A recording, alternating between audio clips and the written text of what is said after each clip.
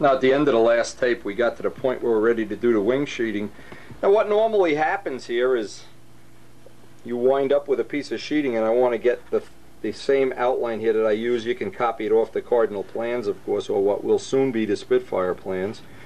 But to make a long story short, what I'd like to do is, Joe has already cut the pieces out, but just go through the mechanics of cutting this piece out, is I would lay the sheeting up here, and I would plot where I wanted it to end with a pin, run a pin down here, and then trace this over here with a ruler. So I wound up with 5 pins, and then connect the dots, of course, leaving a little bit of extra material in the corner. And what happens is then you basically overcut it, sand it to fit in. That stuff, I believe, is, and I think it's in real good detail on a wing construction video. Same thing with actually putting the ribs, which Joe did, and I'm giving Joe all the credit in the world here. He is, craftsmanship is unbelievable. But all that information is on the wing construction jig, plus that tape that we had when we went to his house. So if you need either one of those, just get a hold of me and choke me to death till I give it to you.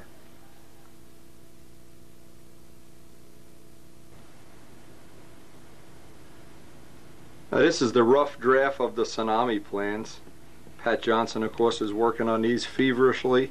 Strega will be done, I hope, within some reasonable amount of time. And he's done, of course, a beautiful job. He's really captured the real essence of Tsunami. And it's one of the things we want to add to our inventory. For an example, if we want to build another Tsunami, or somebody else does, or we want to compare, the wing in Strega and Tsunami is slightly different. Flaps are different.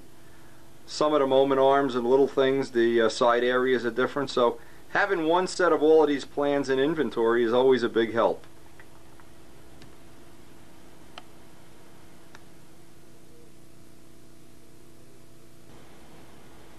Of course, it's even better if you have the real Tsunamis sitting around with nothing to do. Anyway, we have our 3 air racers, and this is worth, I want to do a photo shoot. I'm going to try to get Jeff Stifel over here to do a photo shoot with the 3 air racers. These 3 comprise a big part of the last, well, not the last, but 3 years of my life to make these 3 guys. And I really feel it's a unique collection of stuff. All 3 of these guys have been in the top 5, all 3 in the front row. There's a message there. The message is, drink Pepsi.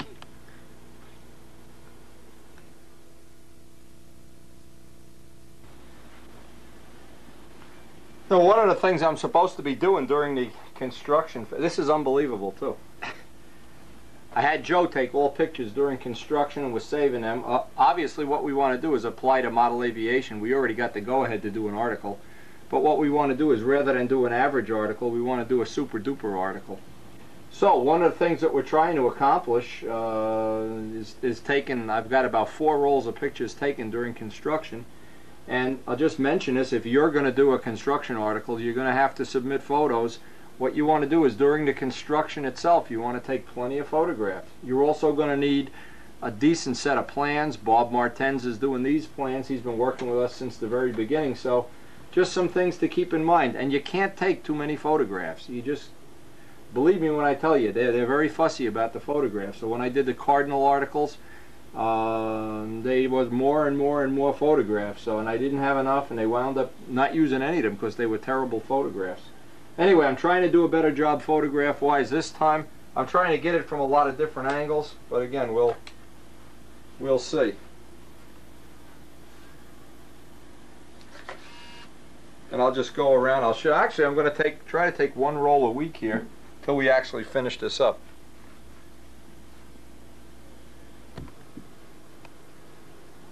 Now from the top angle, of course nothing is glued together yet. From the top angle you get an overall view of just how nice this wing is going to be.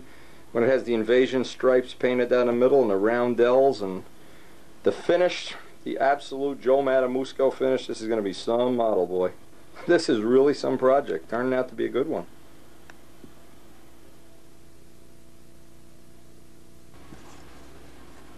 Now, as with any piece, this is a pretty good fit. Anything you get from Joe is a good fit. I'm very impressed.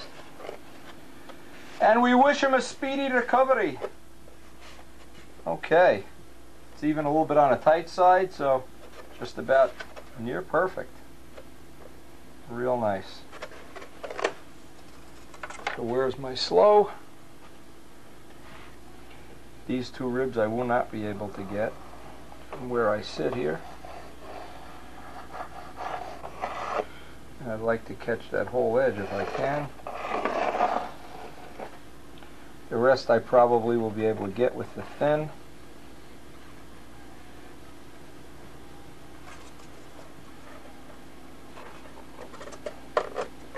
Again, getting this piece dry fit, pre-fit, whatever you want to call it, is obviously a big help.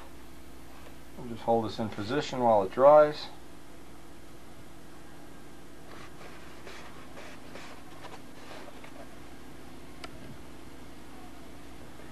And once it kind of sets in there a little bit, what I want to do is start at one end and work the seam. Run the thin CA right down the seam, hold it tight. Wipe it with a Bounty towel. That kicks it off at a nice slow rate. Whoops, starting to kick already. Gives you just about the right amount of working time. This is really an excellent trick. And it doesn't leave all that CA on top of the surface, so then you have to go crazy block sanding it all down later. This will be relatively easy to sand down. And while I have it, I can get the other seam. You know, having two planes to make like this is, it's a challenge, just to keep up the pace.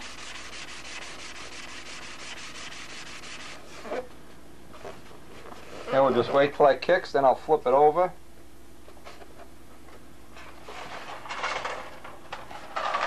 Now from inside, I can get down there and get each one. Go all along the inside with the CA. Plenty up by the hardwood spar, of course. Don't be cheap up by the spar. Up out onto the balsa. You notice this shape of the front sheeting, and that's been on many models. It's been on all of the Cardinals, but that's great because you don't get a stress riser. You get a nice even distribution of the stress. It's a real nice touch, even if you put it into a Nobler. Any plane, it doesn't matter.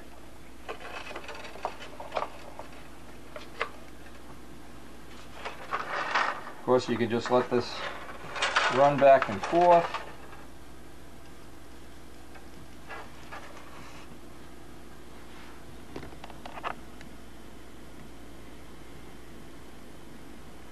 Okay, just get a little view in there. Now we're going to get the top sheeting and just repeat the same thing on the top.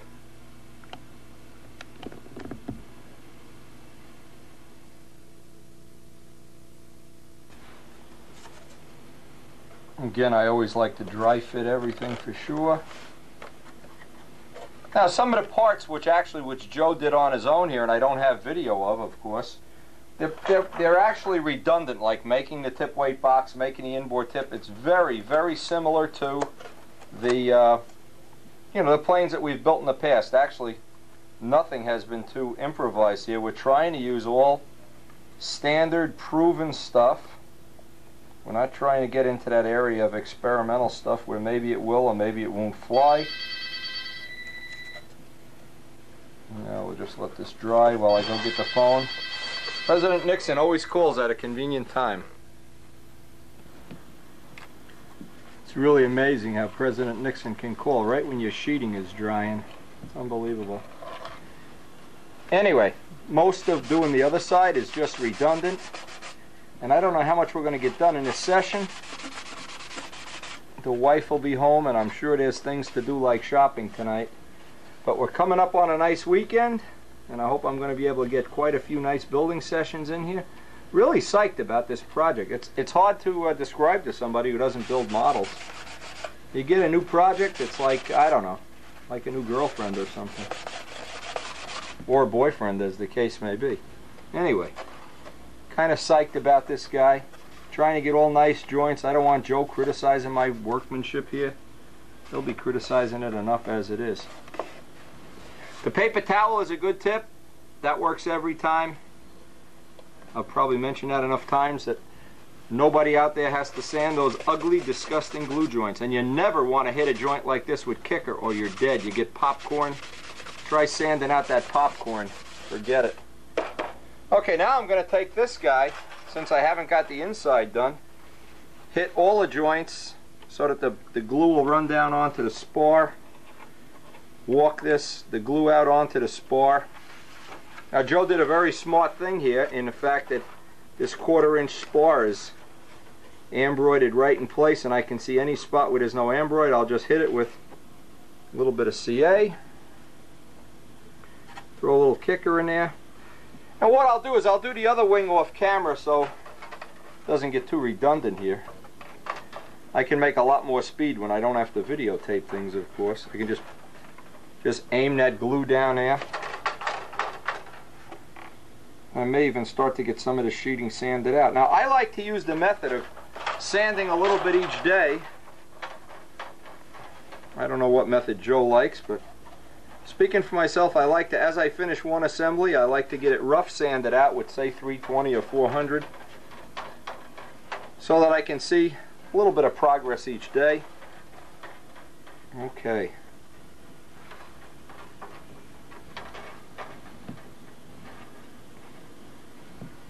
Okay.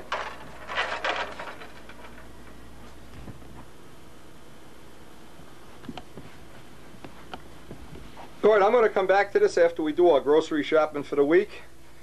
Rest up a little, and then we'll try to maybe even get the cap strips on one of these. What it is, I have both of them done now. Where the hell's the other one? The other one's over there. All the sheeting is done on that one. This was a pretty good session. I got this one done off camera. I got one done off camera. I don't even know what I'm doing here. Yeah, it's funny. It's a difficult thing to work on 2 models at once. I mean, this is really like a juggling act. I don't know how to describe this. And then try to keep all the parts separated from what's the green wing and the blue wing. Anyway, I did get both of them to this point now, and I'll see you after a nice trip to the grocery store.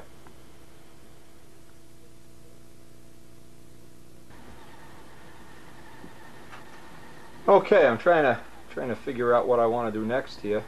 I have 2 of these wings, and I guess the next step I want to do here is cap strip them. A couple of things about cap strips that'll make your life a lot easier. You can use a stripper, and of course this is the master air screw. Everything we do around here is master air. You can strip off these. You absolutely should try to make the cap strips out of sea grain wood if you can. This way they don't start doing that and twisting, and because once you get the silk span on there, you don't want to have to go back and fill in the gouges. So obviously Joe has made up a whole bunch of cap strips, and if there isn't enough, I have a couple pieces of sea grain. But for sure you want to do the cap strips and sea grain. That's almost a must. Now I'm going to lay, it doesn't matter which one of these wings I do first. I haven't done any sanding yet. I'd like to get the cap strips all in place, and then I'll do a rough block sanding on the whole wing. So maybe I can get all the cap strips done tonight. I don't know. I'm lost in a time warp here. I did not envision how labor intensive a lot of this stuff was going to be in the beginning, and I figured it would just be you know, an hour or 2 here. But I've gotten so excited about working on this that I can't wait to get down here in the morning or in the evening or whatever I can. Thinking about this day and night. Adamusko, you're making me crazy. Anyway, I'll try to get the cap strips on next, and I don't know. Maybe we can get both wings cap stripped today. Who knows? Who cares? No, I just check each one to see if there's a little blob of glue or anything out there.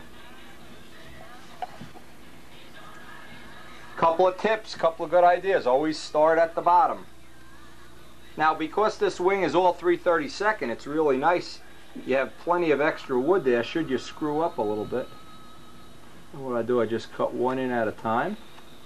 Cut them slightly oversized if possible, just a tad. You want to get the cap strip centered on the rib and 90 degrees if possible.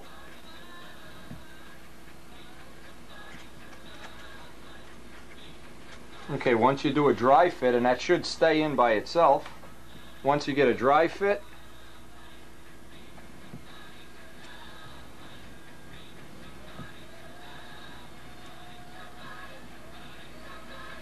again, when you're looking at doing 2 wings at once, there's a lot of labor to this. This is kind of labor intensive. Okay, gives you a little working time to get this straightened up. You get both ends in and then press the middle down. Try to get them nice and even if you can. And usually by the end of the day I have my hands all full of little drops of CA. It's terrible. And because it's 3/32, try to get them on straight. And we will block sand these all in, needless to say. Okay, now it's just a question of repeating that how many times you have a rib here. And there's plenty of ribs in 2 wings.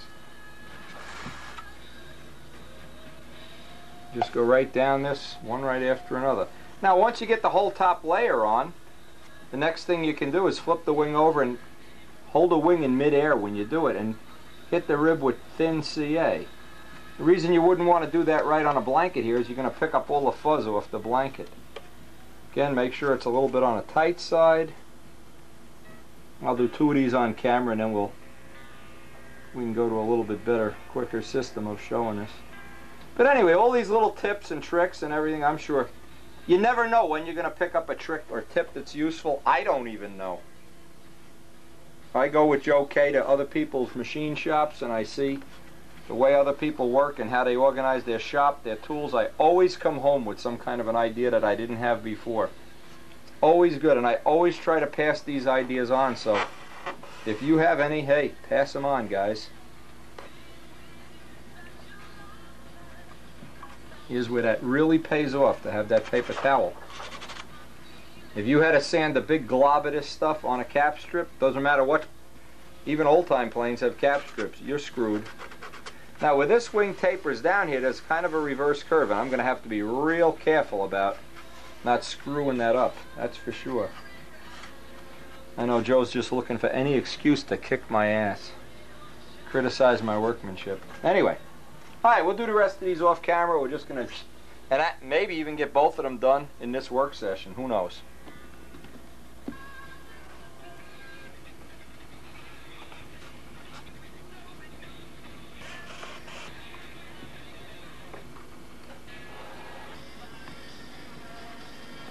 Okay, now I have one side cap stripped here, one side not cap stripped. I just want to show this because the rest of it is just going to be redundant. I want to flip this over and I want to run a bead of thin CA. Let's get this on the macarons if we can. Inside on both sides of each rib so that I create an I-beam. I also want to just dot the back of each one here, right down the whole length of the wing. I also want to get double the amount of glue inside around the gear block so that this sheeting is rock hard inside, soaked with CA, soaked around here. It's already soaked up here. It gives you a big footprint of hardwood right around the gear blocks.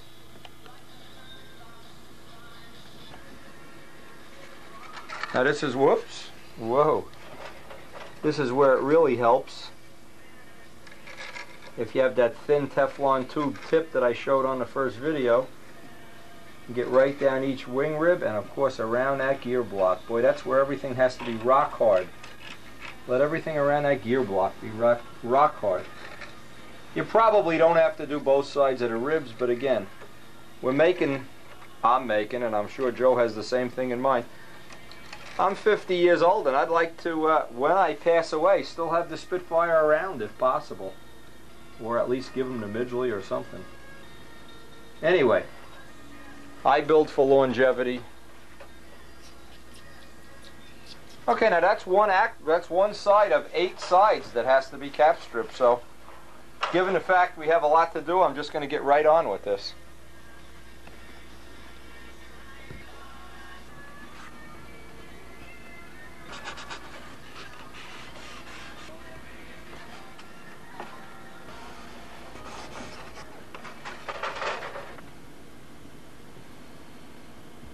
Hey, we got one whole side of one wing done. Obviously, redundancy city. Flip it over, hit the reset button, and start all over again. What a joy.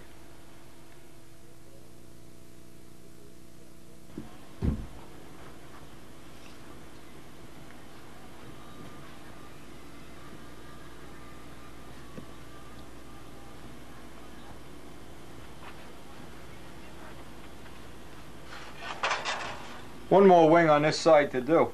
Something you may be interested in, you know, if you're not one of the regular subscribers that gets all the tapes. This tape that's on the screen right now, I'm making a copy for a guy that just started subscribing to the Spitfire videos. And that had some interesting information. Actually, when Joe was making the wings, you can see one is in the jig and one isn't. Anyway, not going to get a chance to finish this tonight. The wife is calling, and it's time. I have one more wing to do. I guess I'll have to finish this in the next session. And I sure as heck don't want to rush it. This is another good point. You know, one of the things I always make is of time management. Yeah, I would like to finish this, but many times I've been tempted, just rush, you know, you drop the wing or you cut your finger or you something else. And I think I've had about enough fun for one night. I have to finish this, and then of course, maybe in the next session get the whole other one. And I'll do this off camera. All this stuff is redundant now.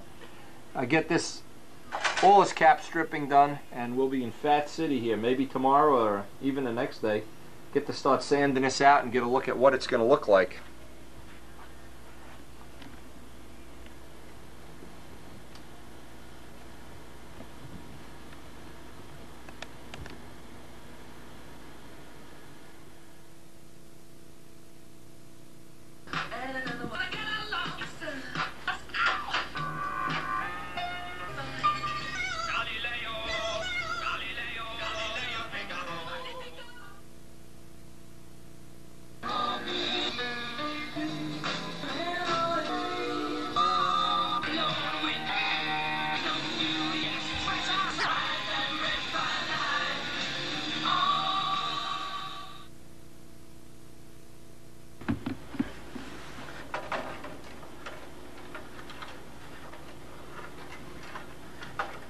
Okay, this has been a really good, hey, actually all these sessions have been good.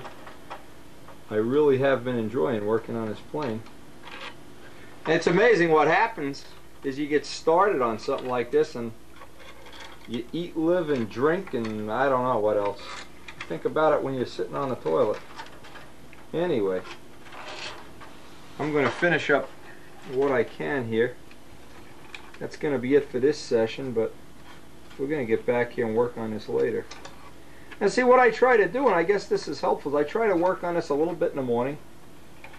Go down and do whatever it is I have to do. Mow the grass at my two family houses, work at the machine shop, see George. Then I try to get back in the afternoon, get a session before Karen comes home and starts to dominate my time.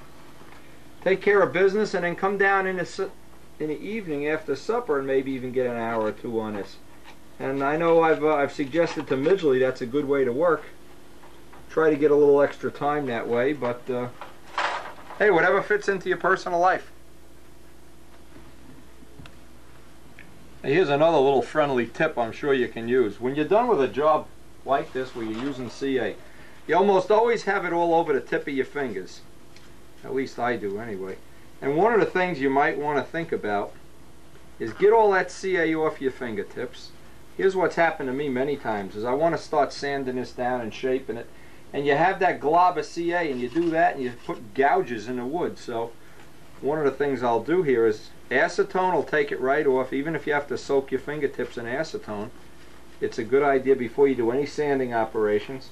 And I guess before I even sand this down, because this is getting toward the end of this little session and before I can get back here, I want to radius these corners off with a Dremel tool. So I'll put the old Dremel sanding drum in and try to radius that in, and then I'll be ready to start doing some block sand. But I like to do a little bit of block sanding as I go along. It just breaks up the monotony. At some point in time you just get bored and sick and tired of working on this, and I'm pretty close to that point now. So I'll Dremel some of that off. I'll get the tool.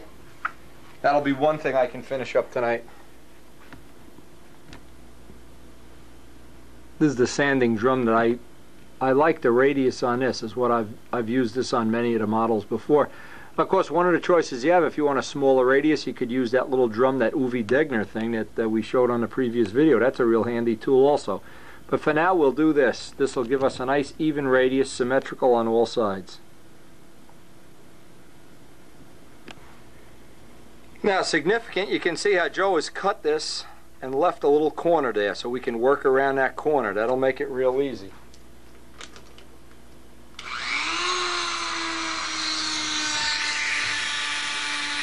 I can use this hand like an artist uses a cross piece. Put your hand on that.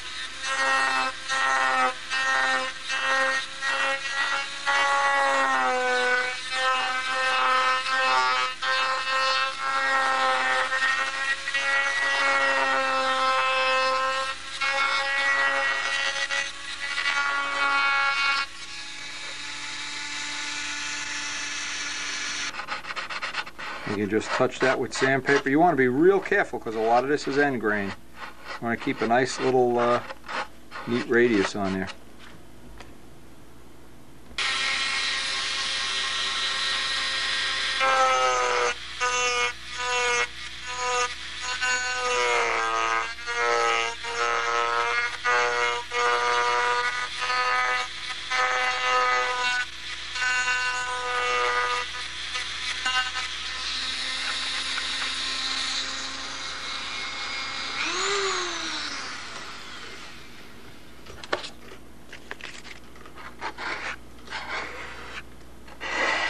Before I do any sanding on a wing, I want to get all the, there's obviously 2 wings, both sides, and I'll get these all, the rest of these done off camera.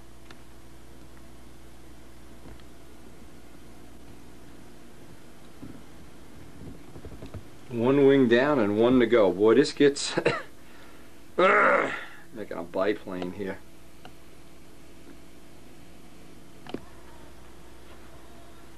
Now we reached a nice little watershed here of having both of these things all radiused off, corners raised. Now what I did, I took an old sanding block and just glued it to make kind of a handle, make a T-bar out of it.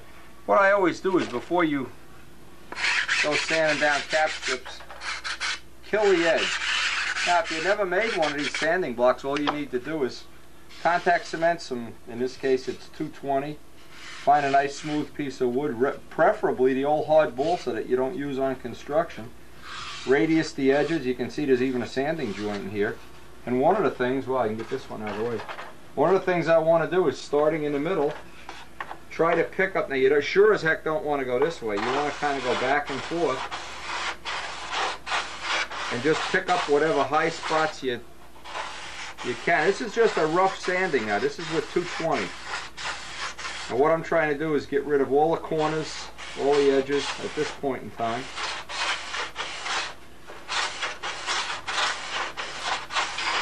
Now because this is 3/32 wood, it's nice and stiff, number one. Oh boy, that's nice. And it's best if you can go front to back, front to back. Now if you really have a rough, this is not rough, this is on the verge of being beautiful right now. If this is rough, you can put colored chalk out on here and then just sand off all the colored chalk. The colored chalk will act like silver and show you the high spots. Now, because there's very little glue sticking up here, this is not a big time consuming job.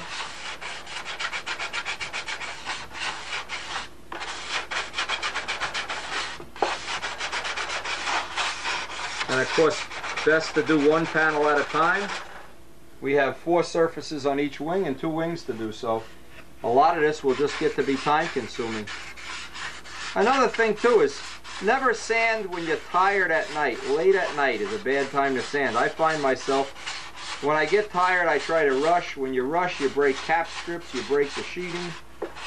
You just get clumsy. So a lot of times if you're tired at the end of the day, which is the case right now, I'm going to do a little bit of the block sanding now, but I'm certainly not going to try to finish it.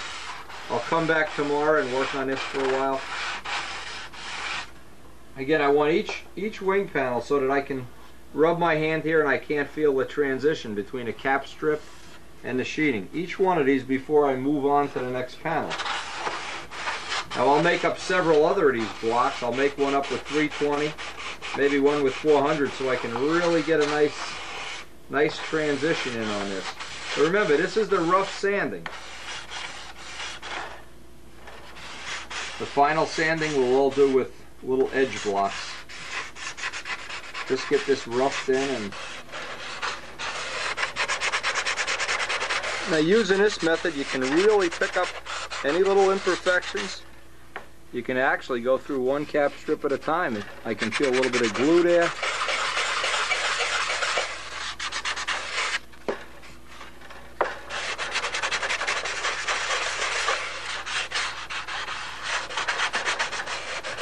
And any time you spend right now is going to be just an infinite amount of time more that you'll save by not having to go back and sand out all the lumps in the filler and trying to fill things in with talc and add all that weight.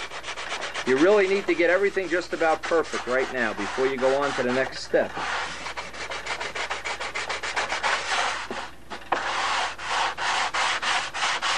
Even that joint in the sheeting where the sheeting joins the center sheeting, you can work that out.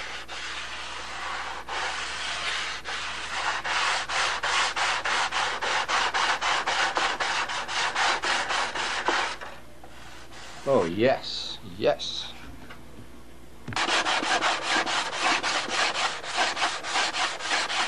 Now that's the whole idea of having the paper towel or the Q-tips kick the CA. You don't have a whole lot to do sanding these joints out. Keep the sanding to a minimum. And this is just one of those labor-intensive, time-consuming parts of the job. We're obviously not going to finish this in this sitting, but we'll do, well, as much as I can. May even get one surface sanded out, but you can't do this, I can't do this kind of work when I'm tired. Once I get tired, it's, you know, I'm gone. That's what happens when you're 50 years old. Wear and tear on your body here. Now I want to even get this center joint while I have it here roughed out. Again, as I do, I just go back over when I can't feel the joint anymore. I kind of feel like then I'm sneaking up on it. And of course, every step of the way here, you're removing extra material that's probably just going to go along for the ride anyway. So that seam is perfect now. Now let's go down here and work on this one.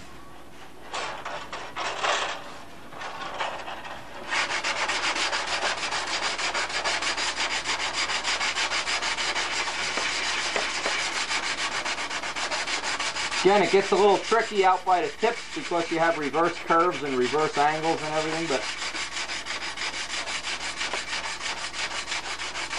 and it's good if you can make up 8 or 10 of these sanding blocks all in one sitting, and then you'll have enough to do the whole plane. What'll typically happen when you want to get the sandpaper off, put it in the oven, warm it up at 100 degrees, the paper will peel off and put new paper on.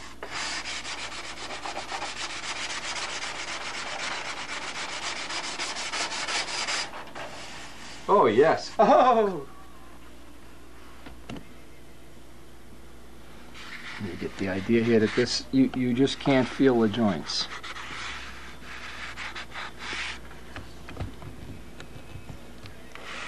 When you're happy that you can't feel the joints, then you can stop with the block and consider that rough sanded out. And from this point on, we'll be using all 400 probably, and get that nice velvety smooth finish. But first you have to get all the shapes right. You can't really shape anything with 400. You have to do the shaping with 220 or 320 and then do the final, almost like, let's call it buffing out with the smoother grit. Now out here you can see how this is. It's like a reverse polywog curve out at the tip. I'm going to have to do this by hand or maybe with a foam block. I'll have to think about that yet. But I'm going to work on this, and I won't do a whole lot of this tonight. I'm getting tired. I'll come back tomorrow and work on this. Right now, I'm a dead man.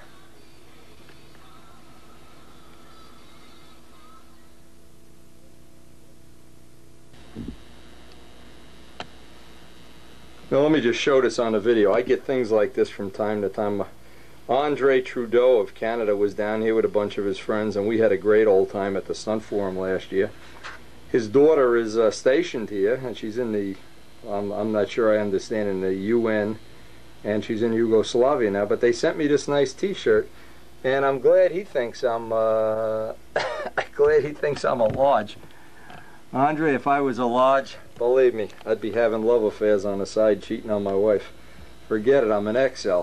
Anyway, I appreciate it, and believe me, this is one of the things that makes, you know, you laugh all you want, one of the things that makes the involvement you have with other people all over the world worthwhile in this hobby is just getting nice little surprises like this. I really thought it was a letter bomb, though. Canadian letter bomb. Thanks a lot, Andre.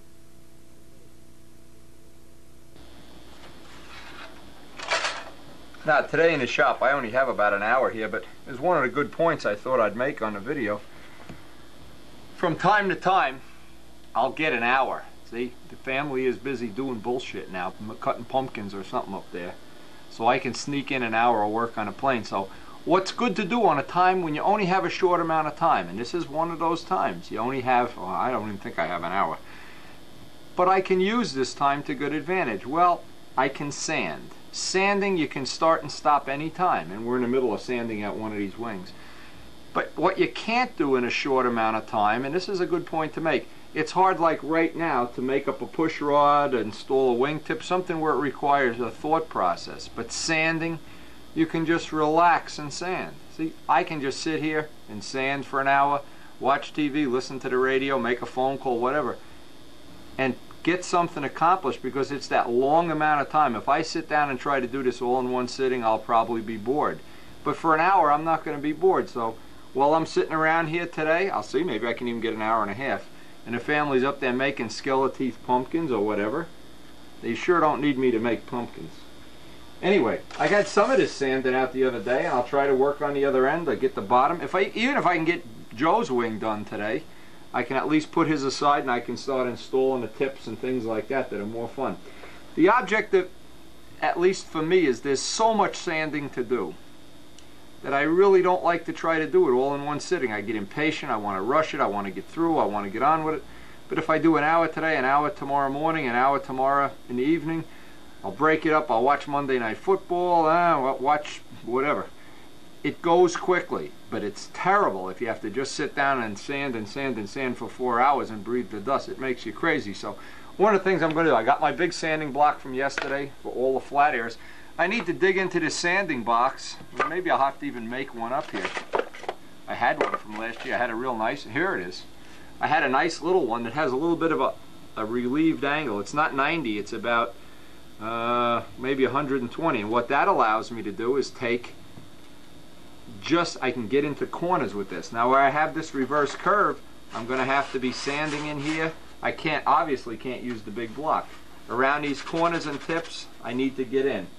Up around the push, I don't have the push rod hole even open yet, but again, it's just a great idea. If you can do an hour at a time, at least for me, it's a lot easier to get an hour at a time.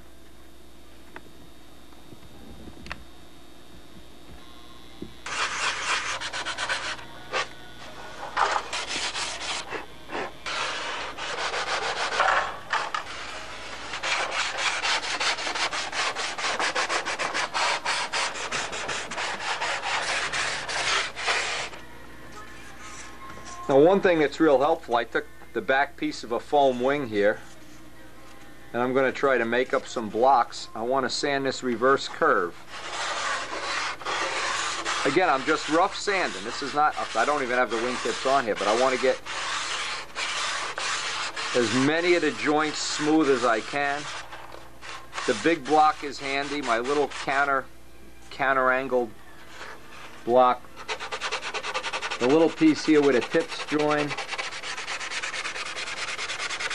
Obviously this is a more complex wing to work on, say, than a Nobler or a normal straight line stunner.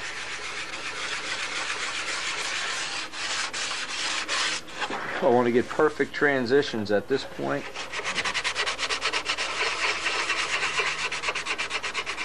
And it's so nice when you don't have to sand through all that hard CA. It just makes it a lot easier. Preparing the wing at this point in time, now see back here I can use a hard block. I can use the block with the little relief on it. Any of the sanding you do now, you'll probably save 10 times the amount of time later on, but you're not going to have to sand 100 coats of filler to fill in a gouge if you sand it until it's perfectly smooth right now. And again, this is with the rough paper. This is not even, I'm not even going to try to use, this is all 220. Get all the surfaces flat, get rid of all the glue joints. This is where a lot of people just kind of miss the boat. They want to run on to the next step right away.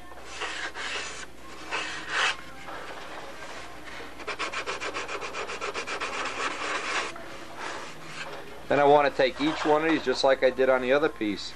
Any little imperfection I can get rid of, right now is the time to do it.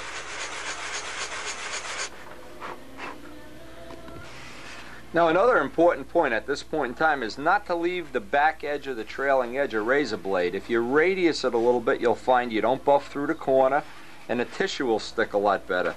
So with the big block, I did this, I don't know if I did it off camera while we were on the other lens, but just getting a nice smooth radius there that you can buff that line without breaking through the paint. Right now is a good time to get that radius in there. And you first do it with the big block and then transition into a small block. Now another technique, and you really have to develop this technique, is by hand. Now right here I can feel I have a high spot.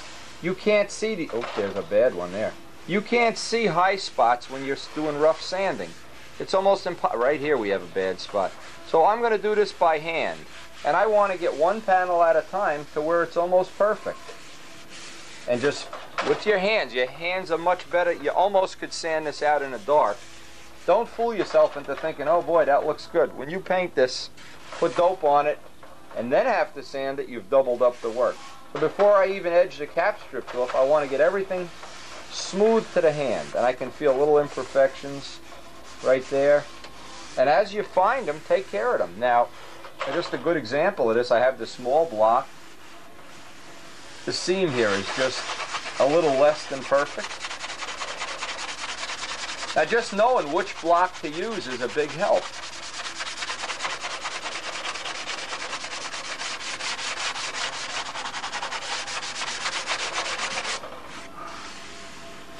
Okay, now the one here is a really, this is probably the worst one on the whole wing here. And I'll just try to transition this down.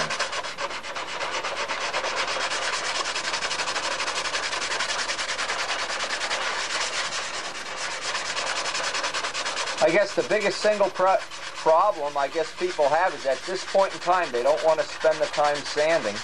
They want to get on with it and get dope on it. And if this isn't perfectly smooth, when you put the first coat of dope on, you're going to put extra weight, unnecessary weight.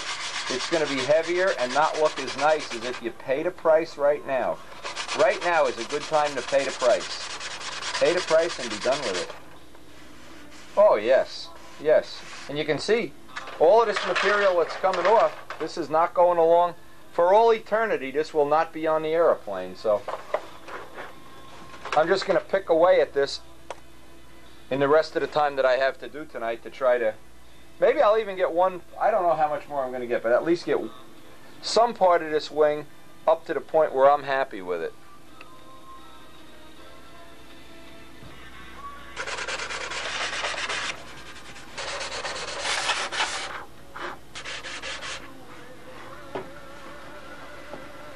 Now I've got a couple of spots here I'm going to need a little speck of DAP.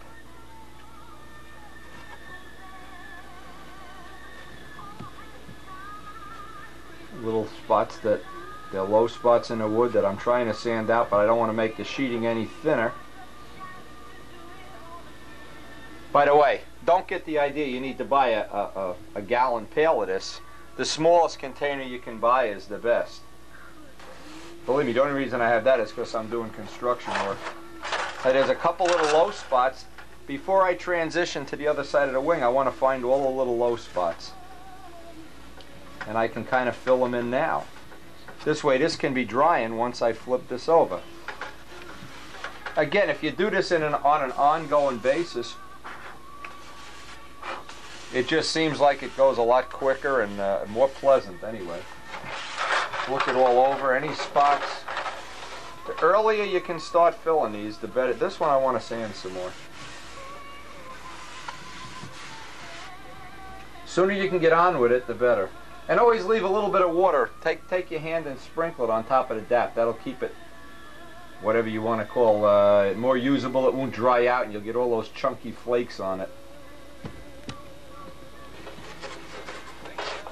Now, just a couple of thoughts here. You would like to keep, obviously, if we lived in an all-perfect world, if trees grew straight and if you never made a little gouge with your fingernail or a wedding ring or something, in an all-perfect world, you wouldn't need any DAP. And the object is to keep the DAP to a minimum. Absolute minimum. Never use it around fillets if you can help it. It doesn't really make for any kind of strength. It's just a cosmetic.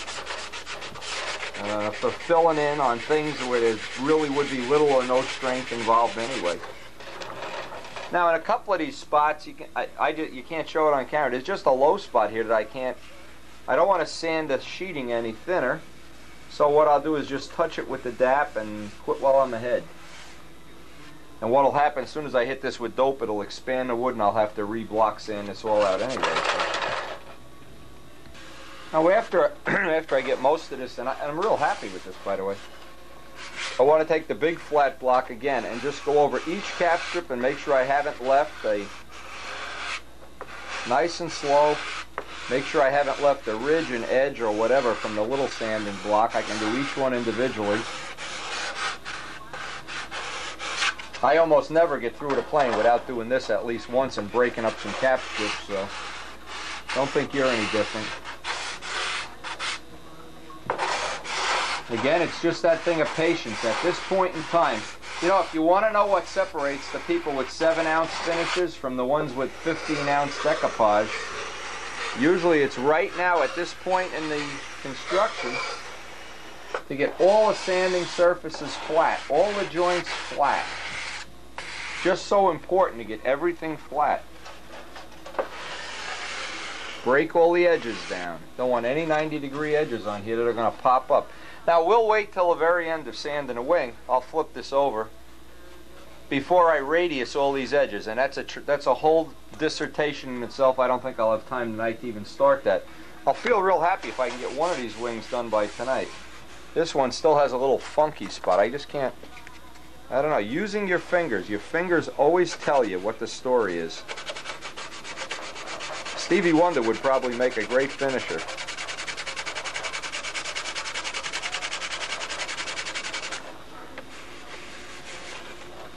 Again, I don't want to get this all super thin, but right now it's the hand that finds it. Get used to using your hand to find mistakes, and when you do, you'll be light years ahead of trying to do this in some other way by looking at it.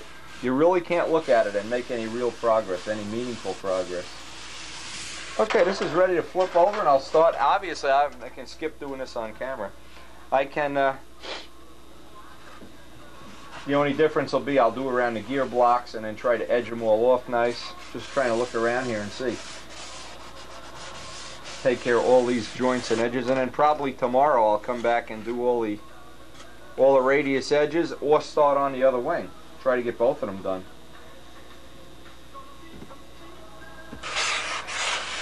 Now, just, I guess worthy of mention, I just want to put this on a video. Anytime you're doing an I-beamer, you could do it the same way, of course. Because this is an elliptical wing, it's really difficult. You don't get the same, we're not trying to do exactly the same thing. This wing has a constant curve. But if this were a nobler wing, we could almost make one block from tip to tip. The other point is around the gear blocks, with the bolts holding the gear blocks right in place, you get a perfect transition. When we start getting the final sanding on this, those gear blocks should be absolutely perfect. Just takes a little patience. This is, you know I repeat that too often, but the thing I find out in trying to help people do things is they'll come down the shop and say, I want to sand this whole plane out in 15 minutes and start painting it. Well, you know, then it's going to look like you did it with a mop. Right now, if you're striving for excellence, it just takes time. And you got to do, I guess what I'm doing, the point to make on this is take your time, do one surface at a time, don't settle for second best. And don't move on to the next step until you finish this step. If you do it one step at a time and never go to step 2, what happens if you get involved in 3 steps and making a body and a wing and a tail, and what happens? You come down and you don't even know what you want to start first. So I find it more successful for me if I stick with one job until it's in that I'm happy with it. Now what's nice is while we had the bottom all sanded out, the DAP is dried, and I can just take a block, very carefully and slowly dust it off.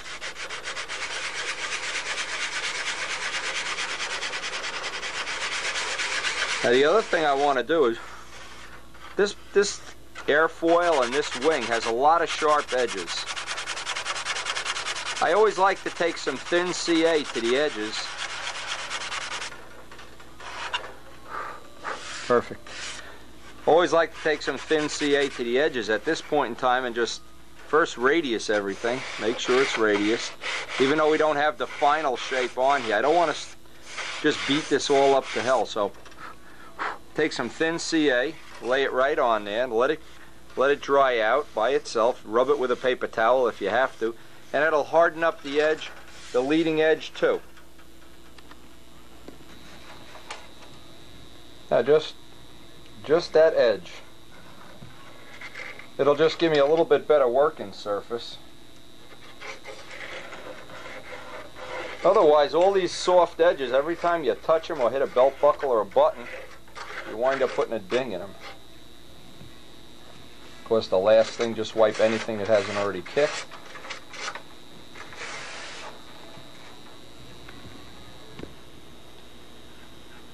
Now, one of the things that's a handy tip, if you're sanding, and I'm sanding on a double old blanket here, there's two blankets, one on top of the other. What's real handy now is I can take this, I'm almost at the end of this session, take this blanket outside and just shake it out and get rid of 90% of the dust. Of course, the other 10% you wind up breathing no matter what you do. When I'm not working on the video, I try to do it over the dust bench, but I can't video over there conveniently. There's just not enough room. Now the leading edge too. Once I have the leading edge radius, the shape that I want it, it's nice to be able to harden it up.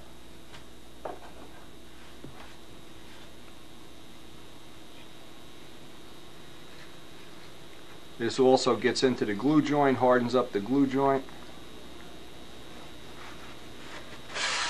And never hold the thing in place, or else you glue the paper towel. Keep the towel moving whenever it's on the wood. Same thing, whoop, just glued it to the table. Same thing in this position. No matter whether it's a tail, a wing, stab, fuselage, top block, anything that's an edge is going to take an extra amount of beating, and what this does, it turns the leading edge into about 30-pound balsa. It gives you a little chance that you're going to wind up. Another thing with Strega, if you go over and look at Strega, you notice all the edges withstood the whole first season with clumsy launches and whatever else. Really withstood the test of time real well, thanks to this little bit of effort. Plus, once it fully dries, you can just run a little bit of sandpaper down there, gets off all the little doodads.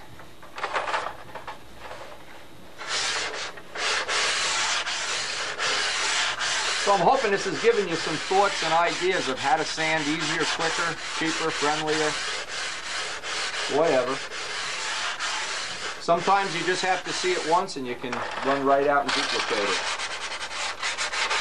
Now when we put the final cut on all these edges, the final little edge, then I'll put 2 or 3 coats of CA on there before I actually put dope on. In the meantime, that'll harden it up, I hope, enough that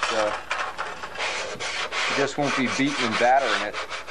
Battered wife syndrome, battered edge syndrome here. Alright, that's about all we're going to get done. I can see this is over. We may get back to this later. Anyway, I'll get back. The other wing is next with 1 in the bank. Actually, I'm satisfied with that. Now we'll work on that one next time. This one's finished, and we'll be back next time we get to do a session. We hope we can get the other wing done, maybe.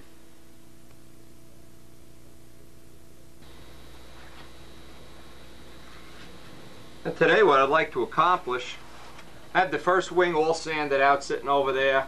Beautiful.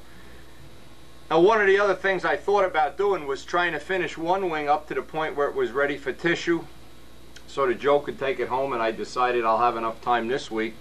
Work schedule's going to be light. I'll get a lot of sessions in. I wanted to try to get both of them ready to get the tissue on. I figured that would be a legitimate good goal for this week.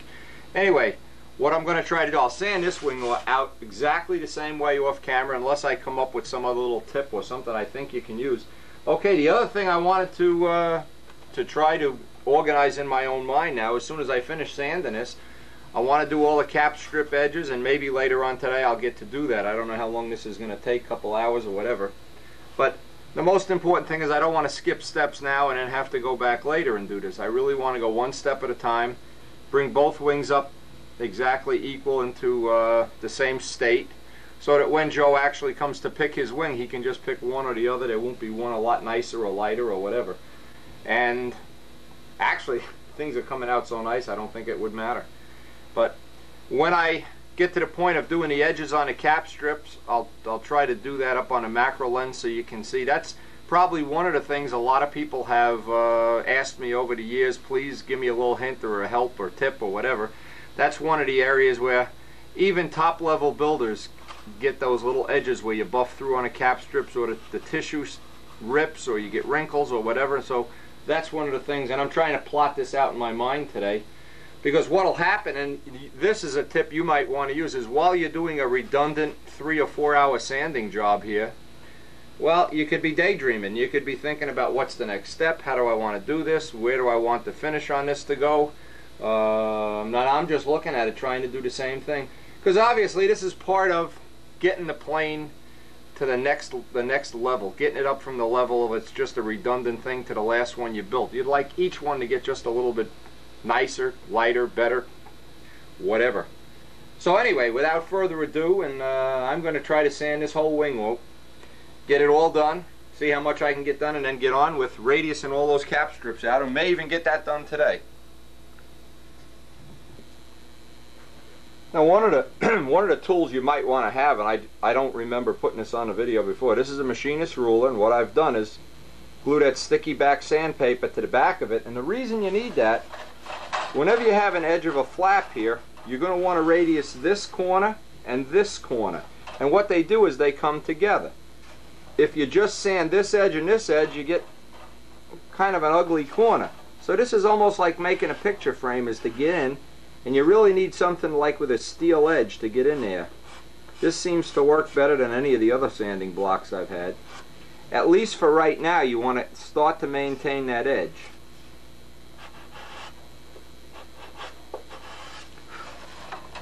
Only takes a couple of swipes with the paper. Let me show that up close. You need to at least rough that corner out so it comes to a point. If you leave the material in this corner, you get really a sloppy edge. In other words, that radius on a trailing edge has to continue. This a little slight radius has to continue. Now as soon as you get the radius in there and you're satisfied with it, it's a good idea to get some CA and Q-tips, put it on that edge. Like we did previously, we did the whole edge of the wing here, the leading edge, and in here. I'm not going to do the trailing edge because I don't have the flap, the flap hinges cut yet, the hinge pockets, but getting all these edges radiused, number one a radius, and number two get some thin CA so they maintain their integrity. They don't start, every time you touch it or into a blanket or something, you wind up with a little problem there.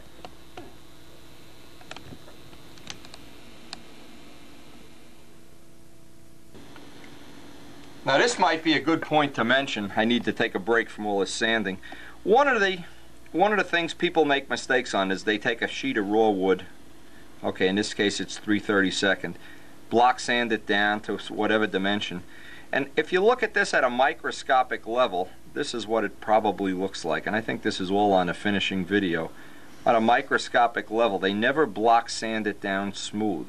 So what happens when you go to put on your dope and your tissue and everything, you basically wind up filling all this in with either dope tissue or combination of silver, dope tissue, or whatever.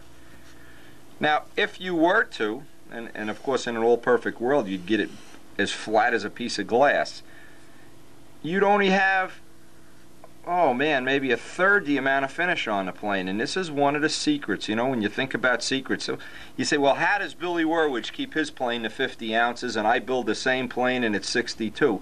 Well, this is one of the reasons, is early on in the finish, where we are right now, to get the wood perfectly flat. If you keep these two pictures in your mind, I think you'll have an incredible insight into how to do finishing. Now, there's always the two choices that you have with rough wood. You have a piece of rough wood, and it doesn't even have to be rough. Rough means the way it comes off the sheeting. You can fill in the valleys and that's always the easiest way, is just plaster on dope, talc, whatever.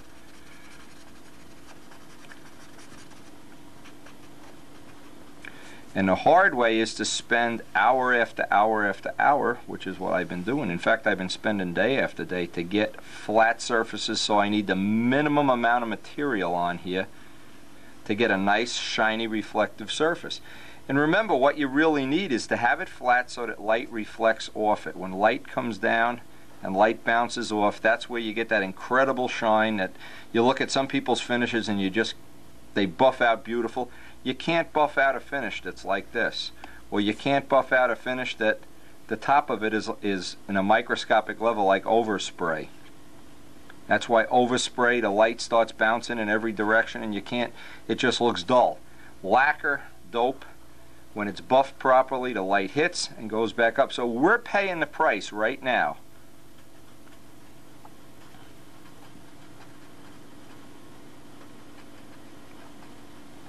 And if you can picture this in your mind, the flatter you can make the raw wood, the less of this nonsense you're going to have later on. Now, what'll usually happen, and I'll make a, let's see, I can make a good example of how this happens later on. What most people tend to do. So here you start out, and you obviously block sand down where you need very little filler. The first coat of dope comes along, you get a good wet coat on, and what happens is you get a little bit of swelling. So now what happens is, after this wood is swelled, you need to go back and kind of knock the mountaintops, not really a lot, but knock the mountaintops down. Now you have a piece of wood that's been swelled and it's block sanded down.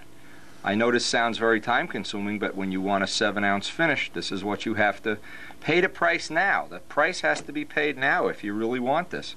Once it's swelled and it's block sanded, the next coat, it'll swell just ever so little. Boop, one hit of the paper.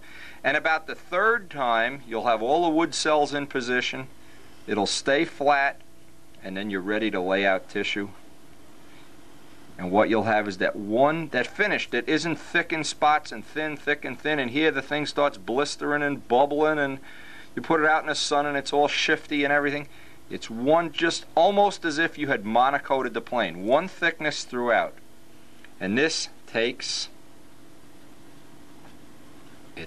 time. It just takes time. It isn't really the high skill level thing. It's time consuming. So if you're willing to pay the time now, you'll save a lot of time later on. And I'll probably spend the rest of this session just sanding away.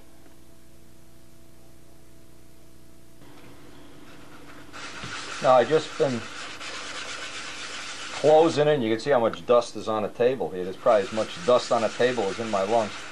Been just finishing up the second of the wings, and I'm trying to be even fussier on this one, getting each area, each surface as flat and true as I possibly can.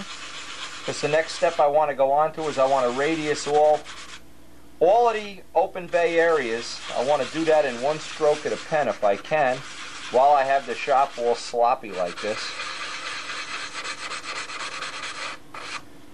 I want to get all these edges done. And it's amazing how the second wing will even go quicker than the first one, but it's still very time consuming. But boy, does it ever pay further down the road.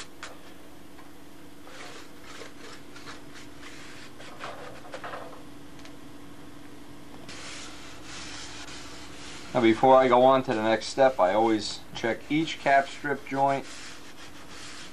Any one that isn't really up to your standard. Had a couple little spots where the DAP was dry in here. Where the hell are they? That's dry. I can sand it out. Then I'll take the CA, do the edges, and I'll get ready to do all those open bays. Actually, now when you get this much dust on a table, obviously I'll take this blanket outside, beat it against the tree, and breathe deep. Oh God.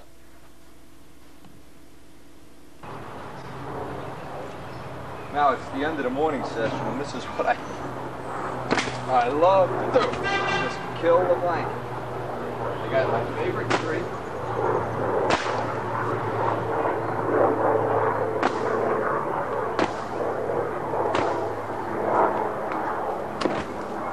more of that dust you can get outside, the better.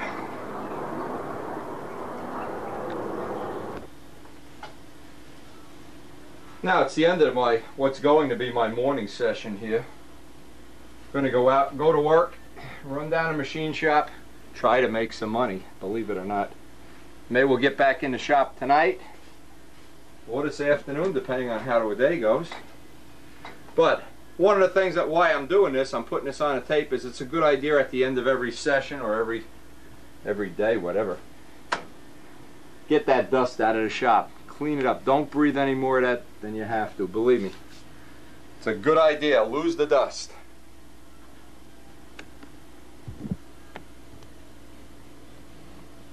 Okay, we have both wings sanded out. Tonight we get back in the shop. I'll start working on the cap strip edges. Boy, I'll tell you, they're starting to shape up. This is when it starts to get to be a fun project. See you later.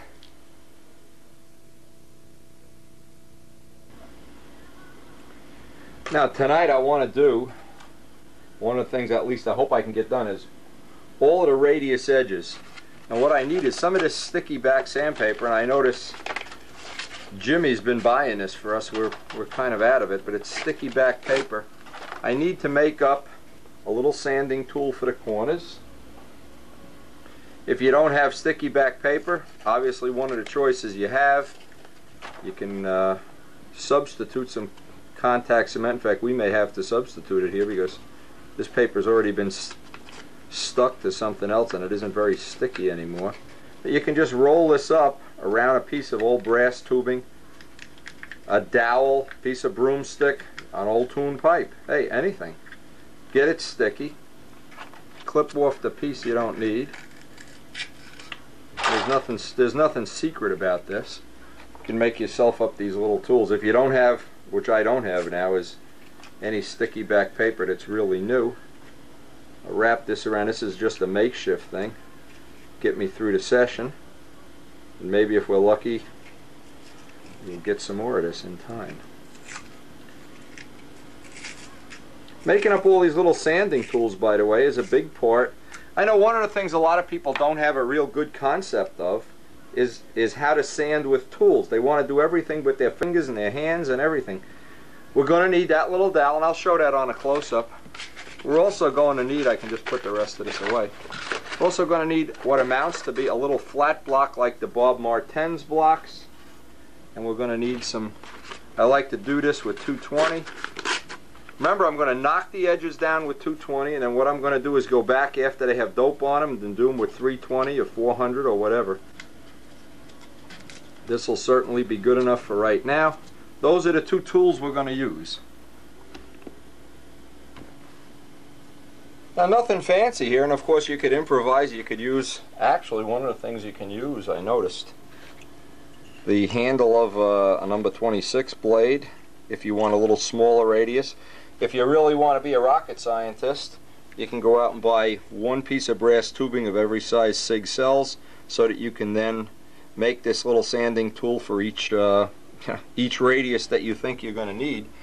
You also want to have something like this. This has the reverse draft angle on it for getting in corners.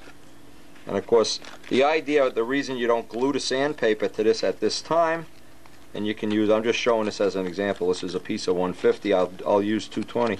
If you have the sticky back, what's nice is it'll kind of stick like that, and then after some amount of time, what you want to do is just move it over just a little bit, because what will happen is you're wearing the edges out. So that's another tool we would like to have. And these are real handy. These are, if I remember right, the Bob Martens tools. You can make this a piece of 1/8 inch plywood and just take some 220. Again, leave it a little oversized. Grip it, and now you're gripping sandpaper so you get a nice grip. And also now, as soon as you sand for X amount of time, you wear out the corners. You really never wear the middle of the sandpaper out. This is a real handy. So with those three tools, what we want to do is go over to the wing and let's get started.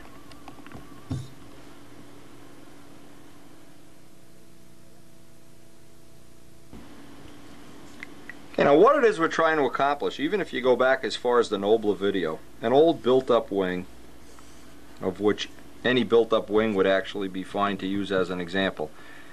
If you're doing foam wings, this is not really a technique you'll need to use a lot, but most of us at some point in time want to, for whatever reason, aesthetic reason, lightness, or just to go back and nostalgically build an old D-tube wing or an I-beamer. This would work on an I-beamer or whatever. Is all of these edges, if you were to look at this wing from the front, and this edge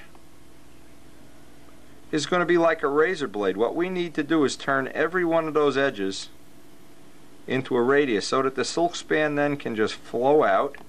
It's going to shrink and bow just slightly, if you notice, but if it bows off of that edge, if you have that razor edge and that silk span goes there, you're going to almost certainly rip the silk span. You're going to have a crack in the edge that as soon as you hit this with sandpaper, boop, the edge comes up, and then you wind up, remember that thing we're talking about, filler, you'll wind up doing this, burying this whole thing in filler, and your wing will start to look like that. And all this is, of course, unnecessary weight. So we're going to make a real special effort at every edge where silk span ends and wood begins, every one of these edges.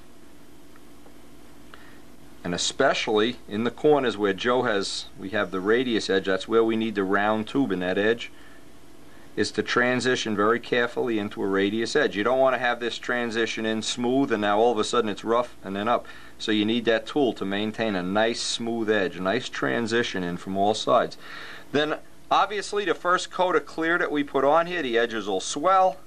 We'll need to go back and just dress these off just a little bit, and of course that'll just be a 1 or 2 swipe thing. And the third time maybe just kiss them again. But we want to have every edge be a nice radius, and that'll give us those beautiful open bays where everything looks like, I don't know even know how to describe it, like waves on a boat. And open bay wings reflect the light from every angle. Almost every angle you look at it, there'll be light facing back at you. So of course, so do I-beam wings. So one of the characteristics you get with an open bay wing is you get that real diamondy look. Every angle that it looks at, the sun is shining off it, and it looks beautiful to me anyway. And of course, it's the nostalgic way to build for old farts like us. It's like going back and reliving your childhood.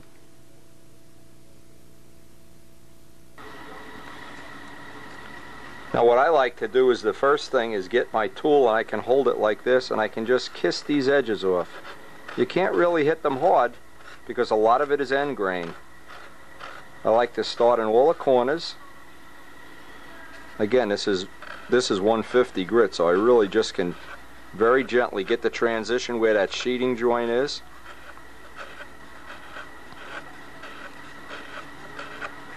Just a little bit of technique here, and boy, once you get this, you'll have those beautiful edges. Remember old Jim Silhavy? Boy, some of the edges he had. Bob Gildini, Stingray, beautifully finished model. You need to just kiss these at about a 45-degree angle. Now here you know it's end grain, so it's going to be a little bit, be very gentle. And remember, your hand will be more sensitive than your eye. And of course the edge, most important, the edge of the cap strip. Get right into the corner.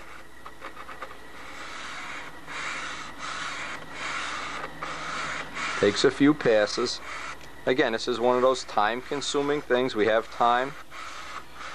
I'd like to get it real nice at this point in time.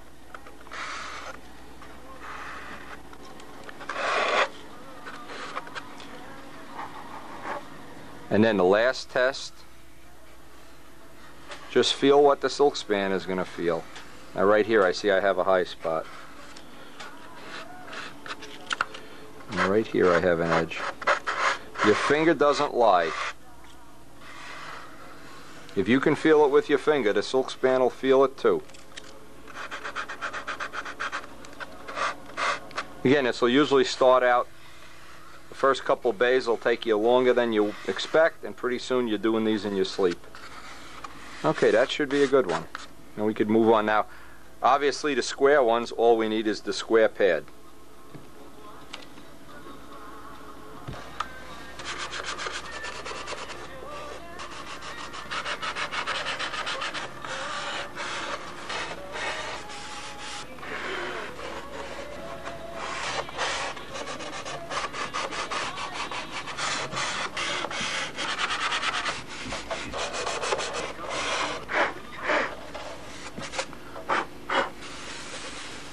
Now I just do a final check. Use your finger for the final check. And one little spot up here. Any little spot. Actually, where the glue dripped down onto the sheeting here, there's a little rough edge. Any spot you find right now, saving yourself a lot of filler, a lot of sanding, and a lot of work. Like building a house, build a good foundation, good substrate. There's a little spot right there too. Well, I'll do the rest of this off camera just to speed things up. We have a whole nother wing to do. Lucky us.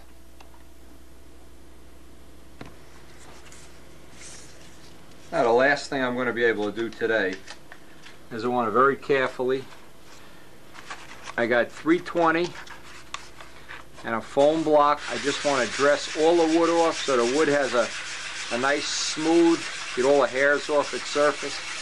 We got the 220 to get all the shapes. Everything is shaped properly. The 320 will just give everything a velvety smooth, and I'll just work the whole wing out here.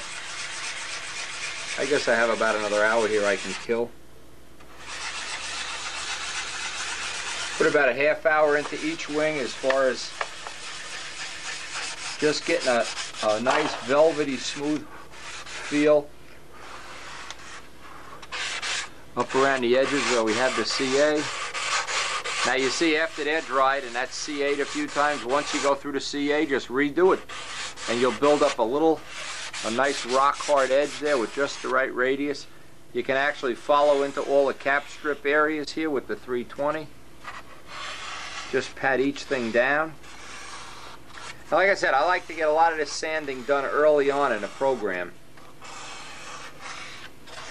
Tomorrow we'll get down here and I guess we can start working on our wing tips, get the tips installed, get those final sanded in. Starting to shape up at this point in time. It starts to, every day that goes by you see some progress, so it really is kind of rewarding. But if you pay up front, get all this stuff sanded velvety smooth and blocked down, boy, when you put that first coat of dope on, it looks beautiful.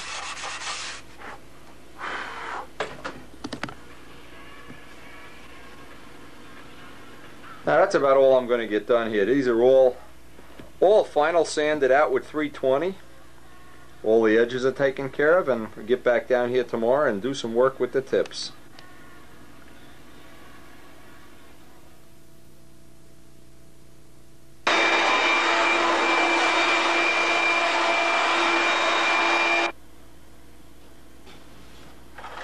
Now in this session, one of the things I want to do, I have the tips that Joe has already prefabbed. Of course, one is blue. This is the blue wing I'm working on now. One is green. I'll show this real quickly. If you haven't seen how, well, just typical of how we build, I guess over the last 10 years, build tip weight boxes with a screw that holds the weights.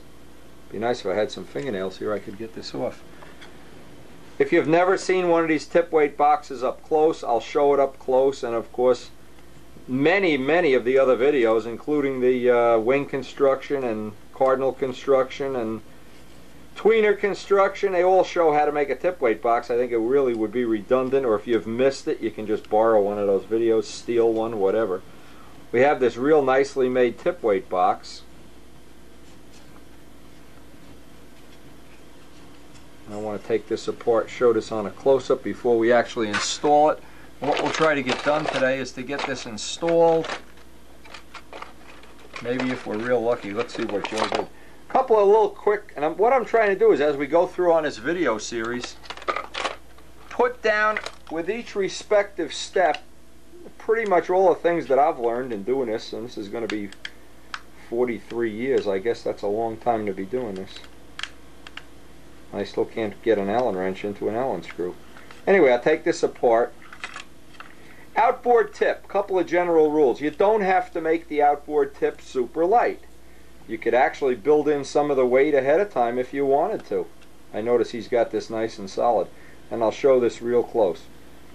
One of the reasons is, and maybe it's easier for me to do this on a piece of sketch paper, is when you build the tip weight box, if let's say you're shooting for making a 15-ounce wing and the tip weight box already weighs an ounce, Well, when you balance the wing on center, whatever the difference is, be like a seesaw, that the aggregate weight that's on that tip already doesn't count in the real wing construction.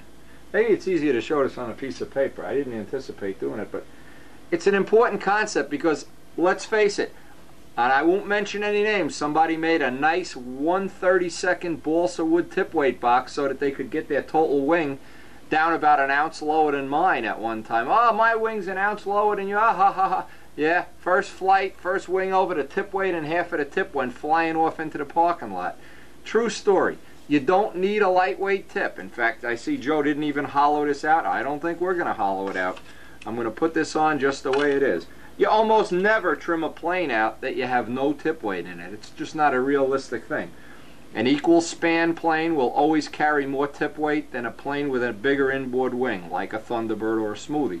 The reason I prefer planes with equal span, equal flaps, and equal pretty much everything, the reason is I like the extra feel, especially above 45 degrees, of the tip weight, especially in the overhead 8. Some of the planes that I've made the wing a ½ inch bigger, a la Paul Walker, seem like there's some kind of a compromise in between, but the best of all worlds, even my old 87 Noble, the Red Noble, equal span, a lot of tip weight, nice solid line tension, and not to make yourself crazy making a lightweight tip weight box. Let me show this up close.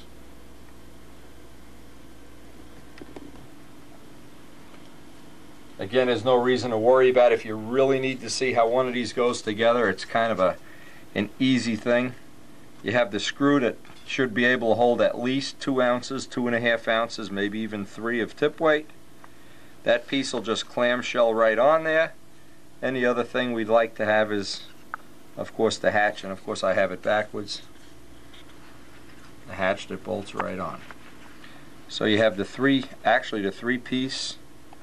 Both of these are already prefab, so the next step for me is going to be simply go and put them on the wing. Get them in position, get them on the wing.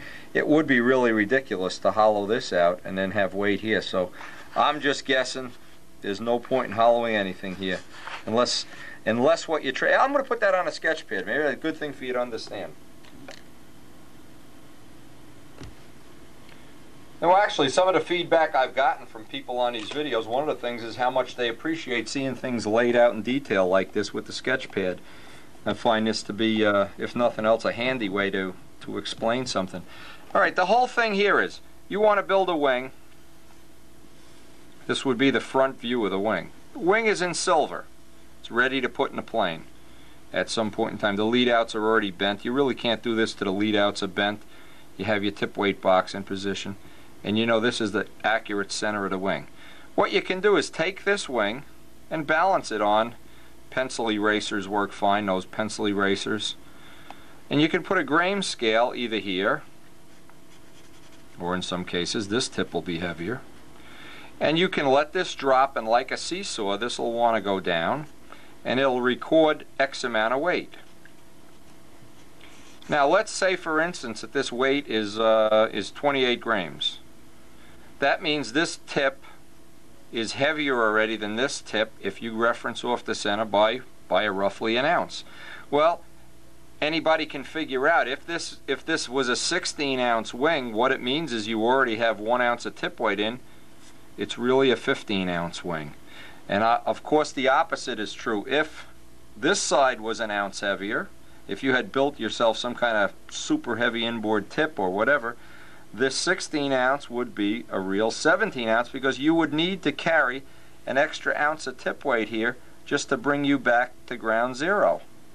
So having this concept in mind, we can go on, glue the tips on, knowing the wing will probably come out a little bit heavier if you have a heavy tip weight box, the total weight of the wing, but in the final analysis when you go to fly the plane, that ounce of imbalance will already count as tip weight, and therefore you can deduct it right off the weight of the wing. Now don't trick yourself, don't get suckered in.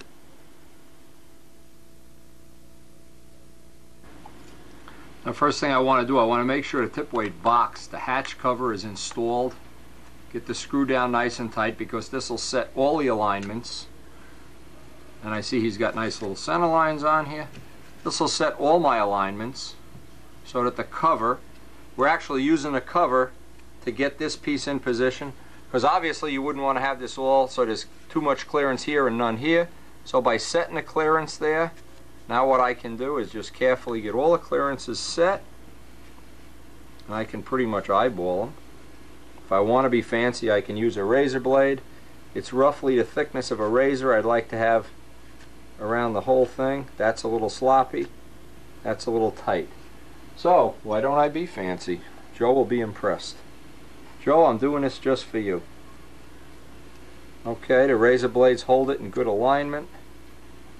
Get some thin CA and just tack it together.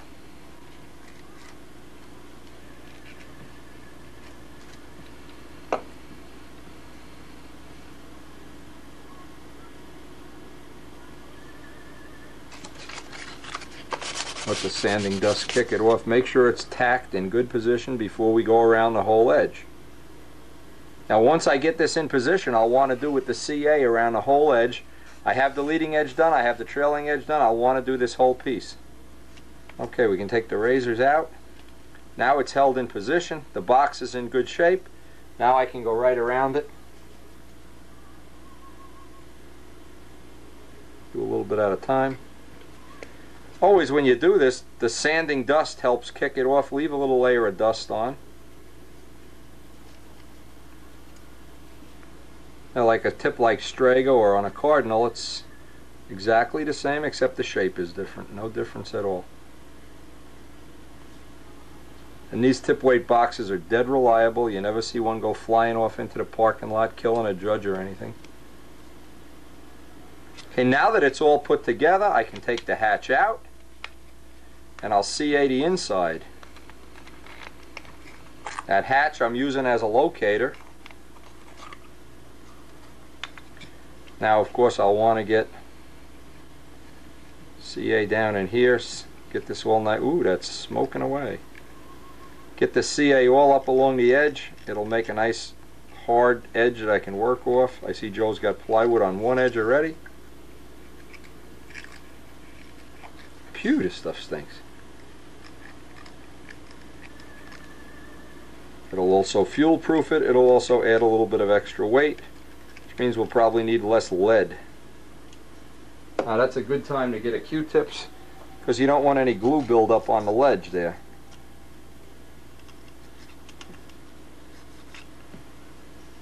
Okay, that's nice and solid. Now I also want to take, same thing with this piece, the CA hardens up the edge. And of course I have to do this, I'll do one on camera and then go do the other one off camera. I'm trying to keep up again so both wings are in exactly the same state of completion. Kind of neat working on two planes at once. It's kind of like, I don't know, being in business or something. Okay, I'll just let this kick off. And once it kicks, I like to get all my edges back. Again, let the CA harden it up. And then all of the edges, just dress them. Get a little radius built in as soon as possible so you can start building up that real smooth radius. It really looks nice in the final finish when all the radiuses just match up. This side here, I want the part that's going up against the tip. Get a nice flat surface. And of course the same thing on the tip here.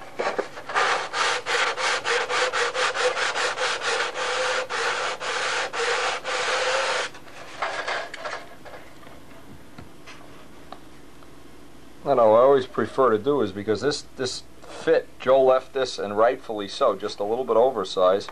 You want to make sure you have the same amount of overage on each side. And I have a piece of tape just holding it in place. Make sure all along the whole length I have that same overage. Then I can take the thin CA, tack it in position, front and back. It's starting to look like a Spitfire already.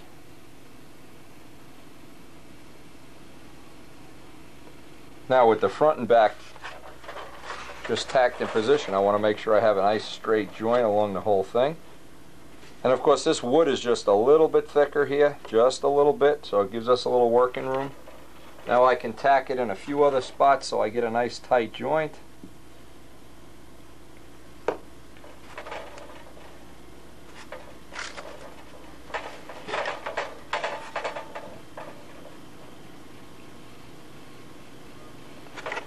As soon as that kicks, I can flip it, do the same thing on this side.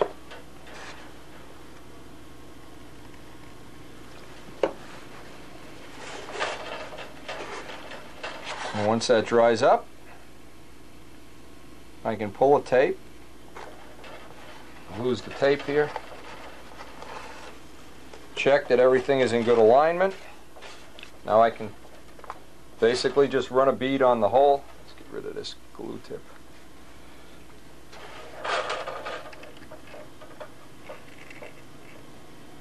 And then the last thing will be to final sand this in position. Of course, take a towel or Q-tips. Get rid of all the extra. It's really starting to look like a Spitfire now. Hey Joe, you're all right. I don't care what Damarel says about you.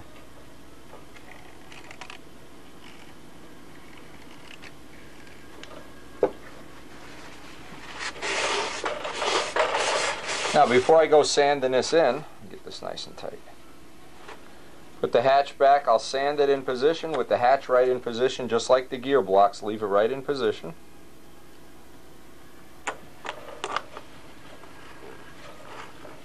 Spitfires, I can hear out of Musco now. Okay, that's ready to sand out. Now, you just can see that how much he left here. It's the thickness maybe of a fingernail bigger. And that'll be ready to carve and sand in. Well, don't even have to carve it, just sand it right in.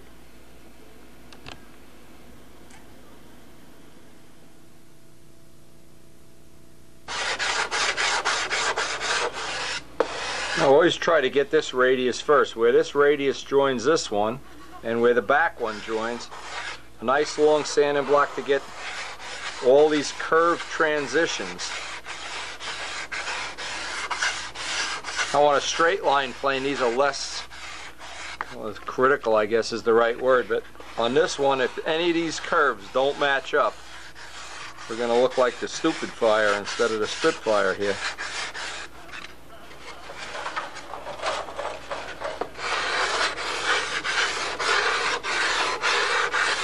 That's why you want to use, if possible, the longest sanding block you can get to transition these curves in.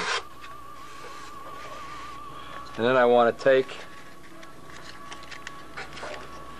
and start at the front and start knocking it. This block is just a little bigger than this one. Start knocking it down and blending it in.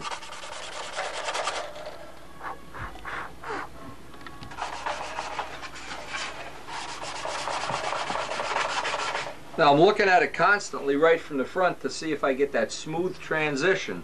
I don't want it to go out and go.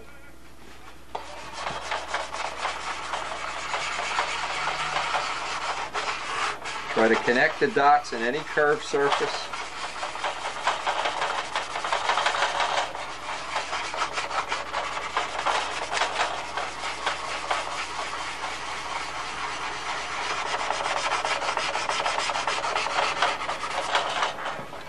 Now when you get almost there, then you're probably going to want to take the long block. Make sure you don't have a high spot, and you can run that right out over the rest. Because we want this all to come into one area here.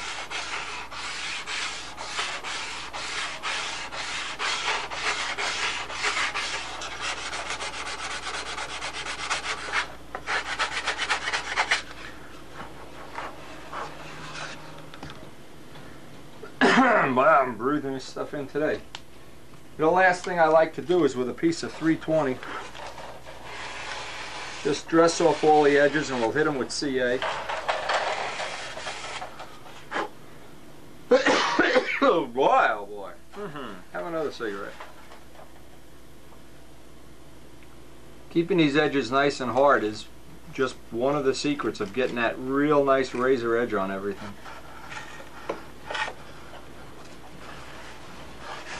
And you have to go right, starting now and all through the finishing thing, of constantly radiusing that edge, constantly. So when you're all done, you can't get that edge on in the last coat of clear. That edge has to be built right in right from the start.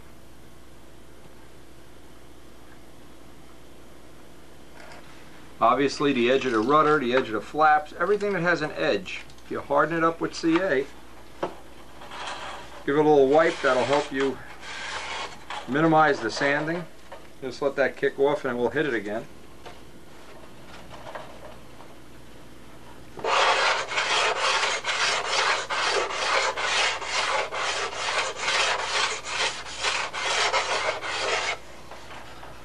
And any little imperfections we still have here, and I see one in the wood, there's a knot in the wood. Get a little dap right there, there's a little knot in the wood, put some dap there. And you can finish off this with a nice little block and some 320, and you'll really start to build that edge, that nice curve into it. Because ultimately that's going to be the thing that really separates this model from you know, a traditional straight line stunner. All the curves, and this model is just full of curves. It's an exercise in curves. But if you get used to this early on, getting those edges nice, boy oh boy, later on in the finish, a couple of swipes with the sandpaper and the sucker looks beautiful.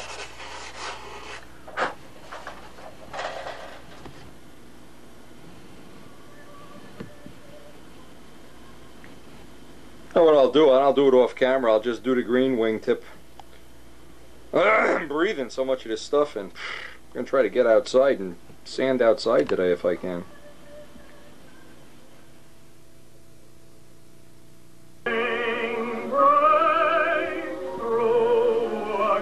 Oh, what a job. I'm glad that's done. Outboard tips tomorrow.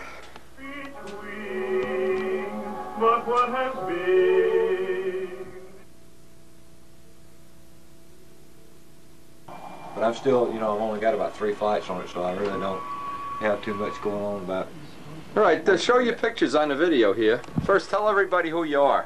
Bobby Jones. These go out worldwide. Now, this man's wanted by the FBI. Drives all the way up here from Georgia or wherever the hell he lives. He's right here to get me. Okay, let me get this. Tell me about the model here. I'll put these on. It's redesigned Miss BJ with a 53-inch wingspan, true 40 size. And it's got a longer tail moment than the original, and it's got larger flaps, stab, and elevators and rudder. And it seems to be flying pretty good. Real slow. It flies a lot like my modified Magnum. Is that good or bad? It's good. Except yeah, the looks nice. Modified, See what's nice about video? No problem. You want how many copies you want? 2,000? None of this go to the store 1 hour photo stuff. Remember the red, white, and blue Force One I sent you a picture of? Yeah, yeah. You got any other pictures with you? Or no, I just brought those. I was looking for my pictures, but we had to leave suddenly because of the death in the family. And I put them up somewhere where I wouldn't look. Now tonight's project, Carlos is scrapping the original fuselage he made here. Not happy with it. And he actually wanted to abandon the 51 and go for a 60, so we're making him up a new fuselage here. Who's winning on the Buffalo? Forget about it. Where's the crutch? In a vise still? Yeah, He's got the blocks all carved up here. And there's a nice crutch sitting out there, sitting right in the vise, so we're in Fat City here. It's a good night.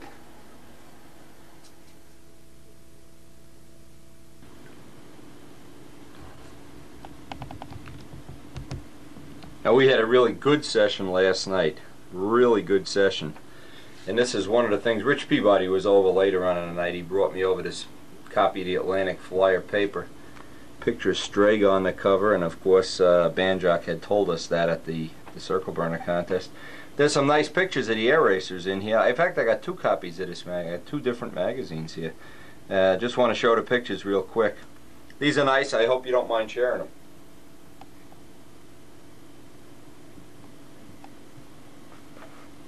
And of course, here's our favorite, Strega. I'll just read the caption. The winner is Strega, Bill DeStefani's distinctive red and white P-51 Snatched an unlimited gold first place from last year's winner, Rare Bear. There's some other nice pictures here. Just going to go through this real quick. I know most people out there, as well as Spitfires, we love these Reno air racers.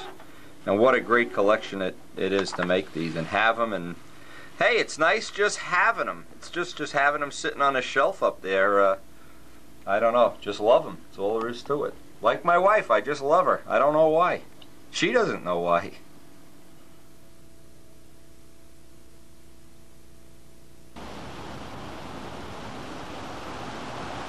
Now, a friend of mine, John Pothier, has been helping me reorganize and update the catalog for a 96 edition.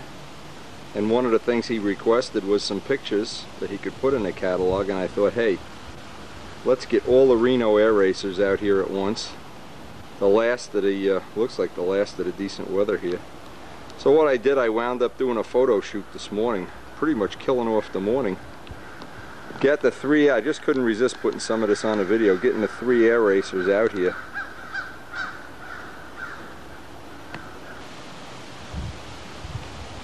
You know what's funny, when you think about what a person could do with his life, you know, when you think of all the things you possibly could do with your life, having all these three guys out here at the same time in front of the new shop.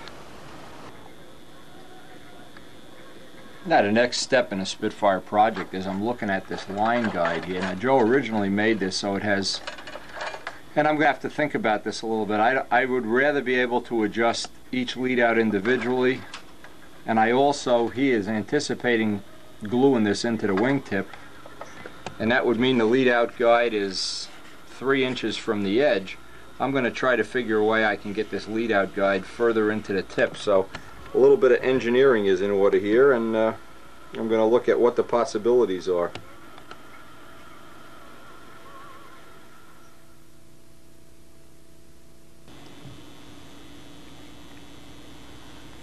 Now we know, and I want to just put this information on here, we know that a typical pattern master, and of course we're trying to make this as much like a pattern master, relative to the hinge line, we want to be able to move it back to about 6.5 or as far forward possibly as we can get it, or 8, whichever comes first.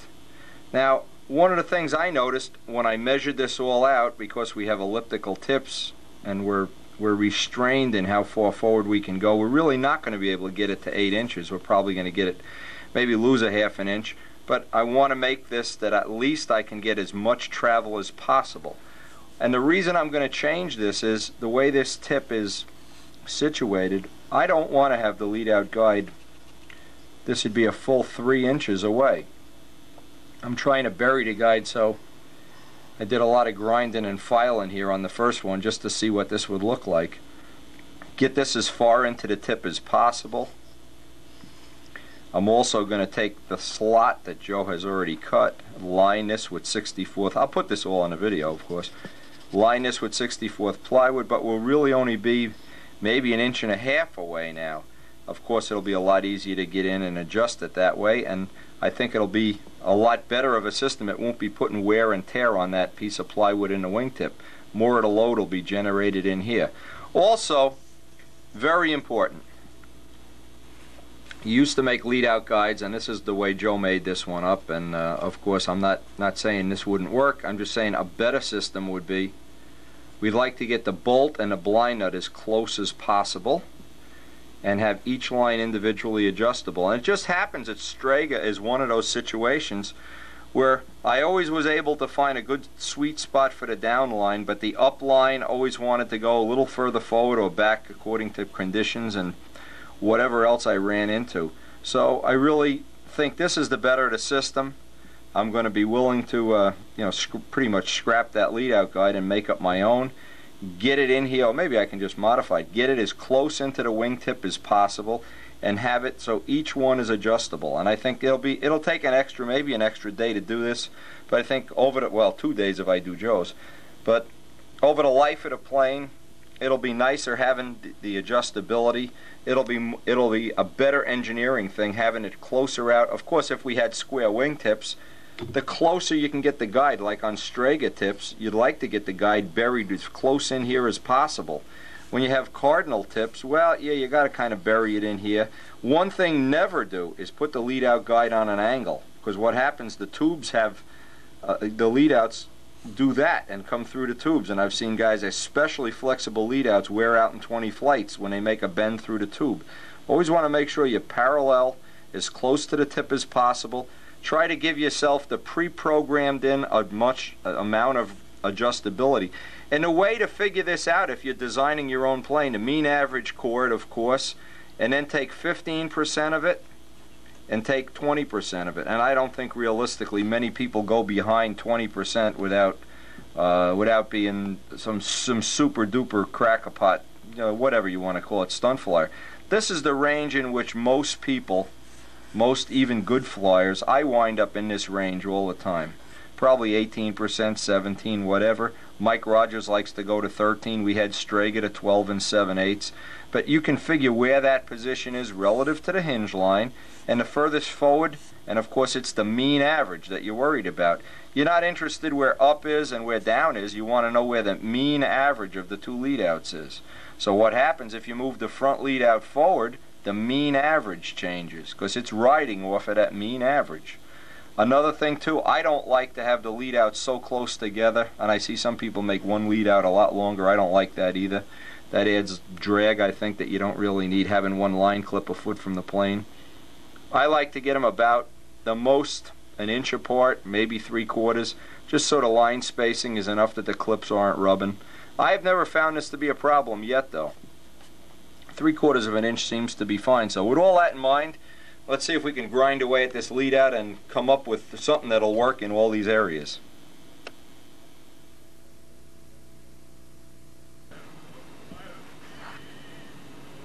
Now what I did, I took the original one, I took the pieces off, and what I want to do is I measured up the thickness. I'll use Joe's thickness, because if you make it any thicker than this, it doesn't go all the way to the ends.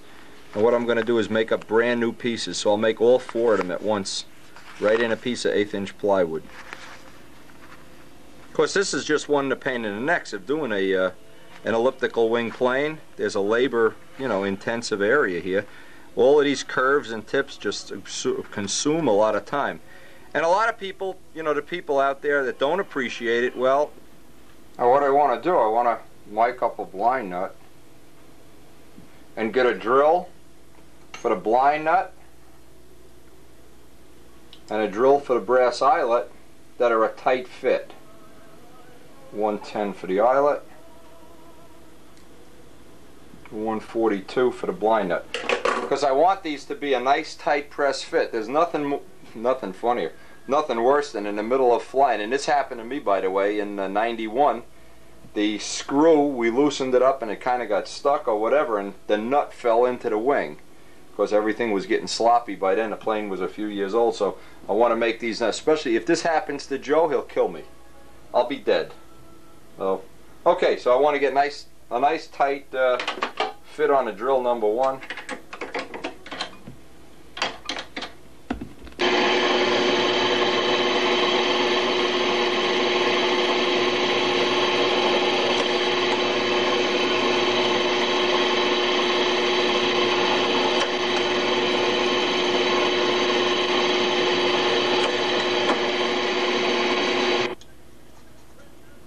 Now this is really just a little test to see how I want to do this. Notice the eyelets are a press fit in. They're a nice tight fit. And what I'm also going to do is turn them upside down.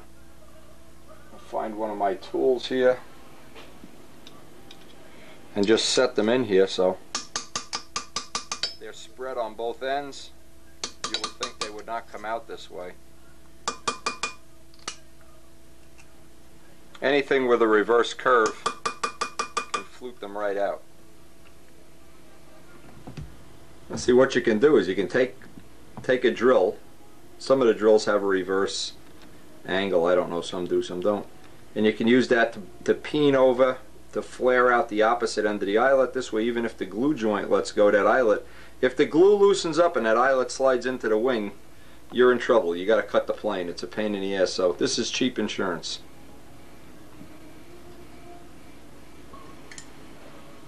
I have a little tiny hammer, but actually in reality you could use a bigger hammer. Don't feel bad about beating up one of your good drills. If this falls into the wing, or even worse, if Joe's were to fall into the wing, I know I'd never hear the end of it, so cheap life insurance. All this does is peen it over, reverse flute it, and then we'll drill. Get a nice drill for the blind nuts, and get the blind nuts as close to the eyelets as possible. This way we can get the tightest possible spread. All these are little redundancies. You think this stuff is overkill until you have a little problem.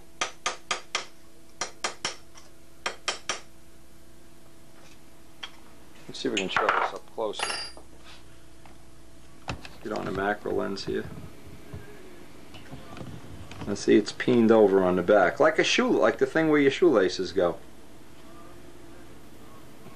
Actually, I have a Stimson press outside for the eyelets that go in the horns, but I don't want to put a press on here and then squeeze the plywood. I think it'll destroy the plywood. So this is a good way. It's a good technique to use. All right, now we're going to get a hole drilled in here as close as possible, and then with the drill that fits the blind nuts, and then get these married up.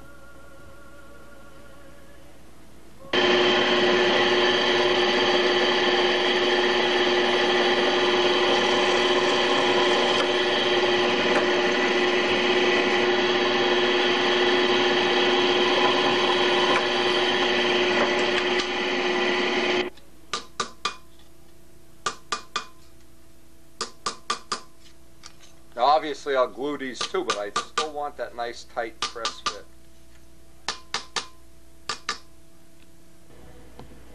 There you go, a nice smearing of glue on this on both sides. And all that's left, I'm going to cut this out on a jigsaw and we're ready to go.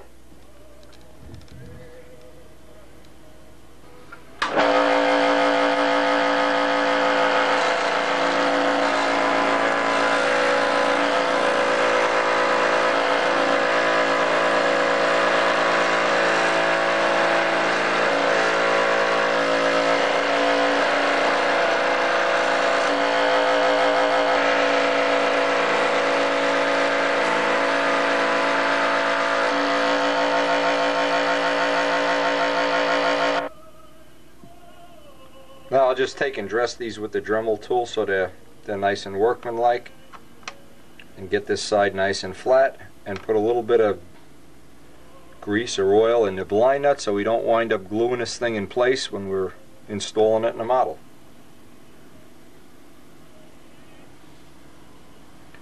Now what you want to try to use, if you can get them, these are for pop rivets. The washers, they're called fender washers, they're 5/8. You don't want to use the washers that come with, if you're going to make your own lead out guide here, you don't want to use the ones that come with the SIG nuts. They're too small. You also want to have the next smaller size eyelet to press in. That keeps it from rotating. That presses right in there now as a nice tight fit. Keeps it from rotating when you tighten the bolt. Now we'll put the rest of this together, and then we've got to start seeing if we can get it to fit right in the, well, we get the other one in. So it fits right in the wing cavity. I want to get that out closer to the tip.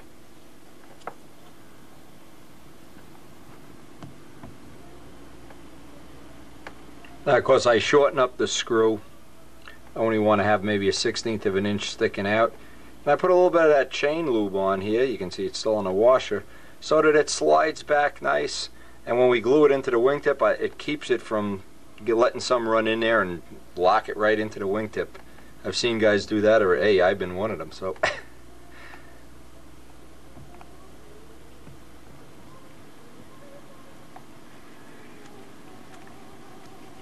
okay, with a little bit of that PJ1, that chain lube on there. I don't want to make these overly tight. Obviously one of the things you want to check for is that everything slides back and forth. Nice. You have all the range of adjustment. Now what I'm doing is several ways of putting these on. You obviously could put it so that the screws are at the outside, the inside, but because I lost some of my forward clearance, I want to have these that the forward line will go as far forward as possible. When I lock that in, I can get as much forward clearance as possible. Now you can see this doesn't fit very far in here, so what I'm going to do is let it just drop in as far as it'll go. And I'm going to start dremeling away on one side, Dremel away, and on the other side file a lead out guide till that lead out guide drops all the way in.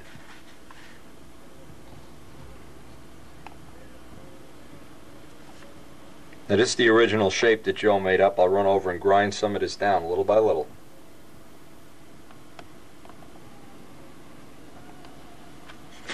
Okay, and with that grinding, now the next step is, you can see it, just a little dry fit. It goes about more than halfway in right now. Now I'll mark this with a pen and then just chisel away with an X-Acto knife and a Dremel tool, so that'll go the last maybe 1/8 of an inch down into the tip.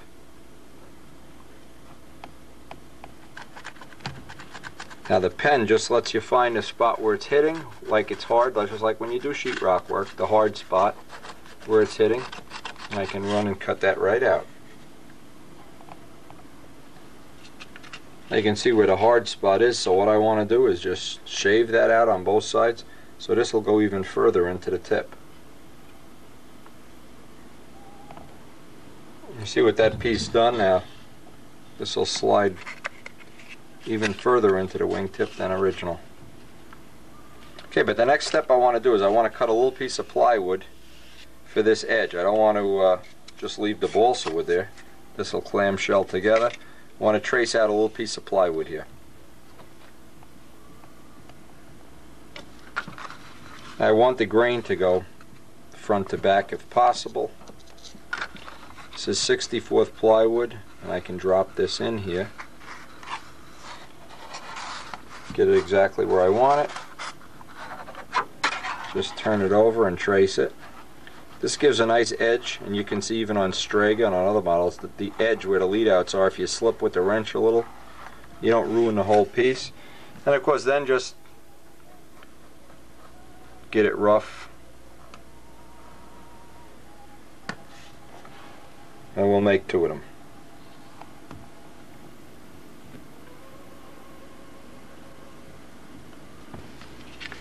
Now I just want to dry fit this in place. I want to let it hang out just a little bit. I'll block sand that in using that for the edge. Alright, that's ready. I can glue that right in.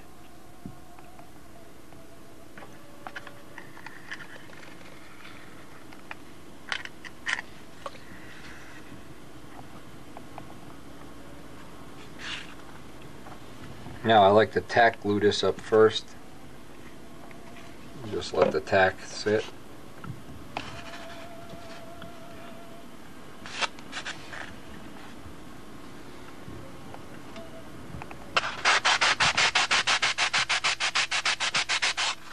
Got a nice true surface on that, and it's ready to drop the guide in.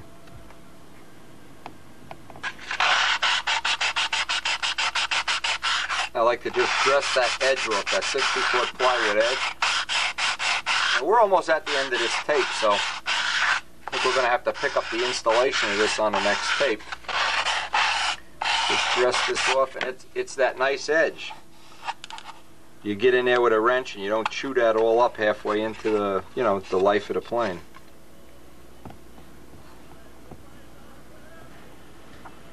Okay, you can see how nice that went in there. That really was a good deal. What's a good idea too is before we put this on the tip, get this all as close to being sanded as possible. We get this put on a tip, and we'll pick this up on the next tape.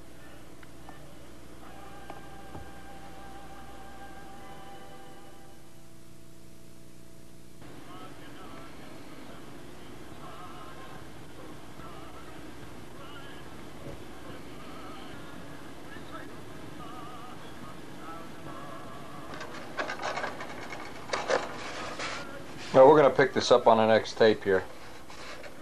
Just doing a little dry fit in here. Making sure it's still a Spitfire. Didn't turn into a Nobler while we were out to lunch.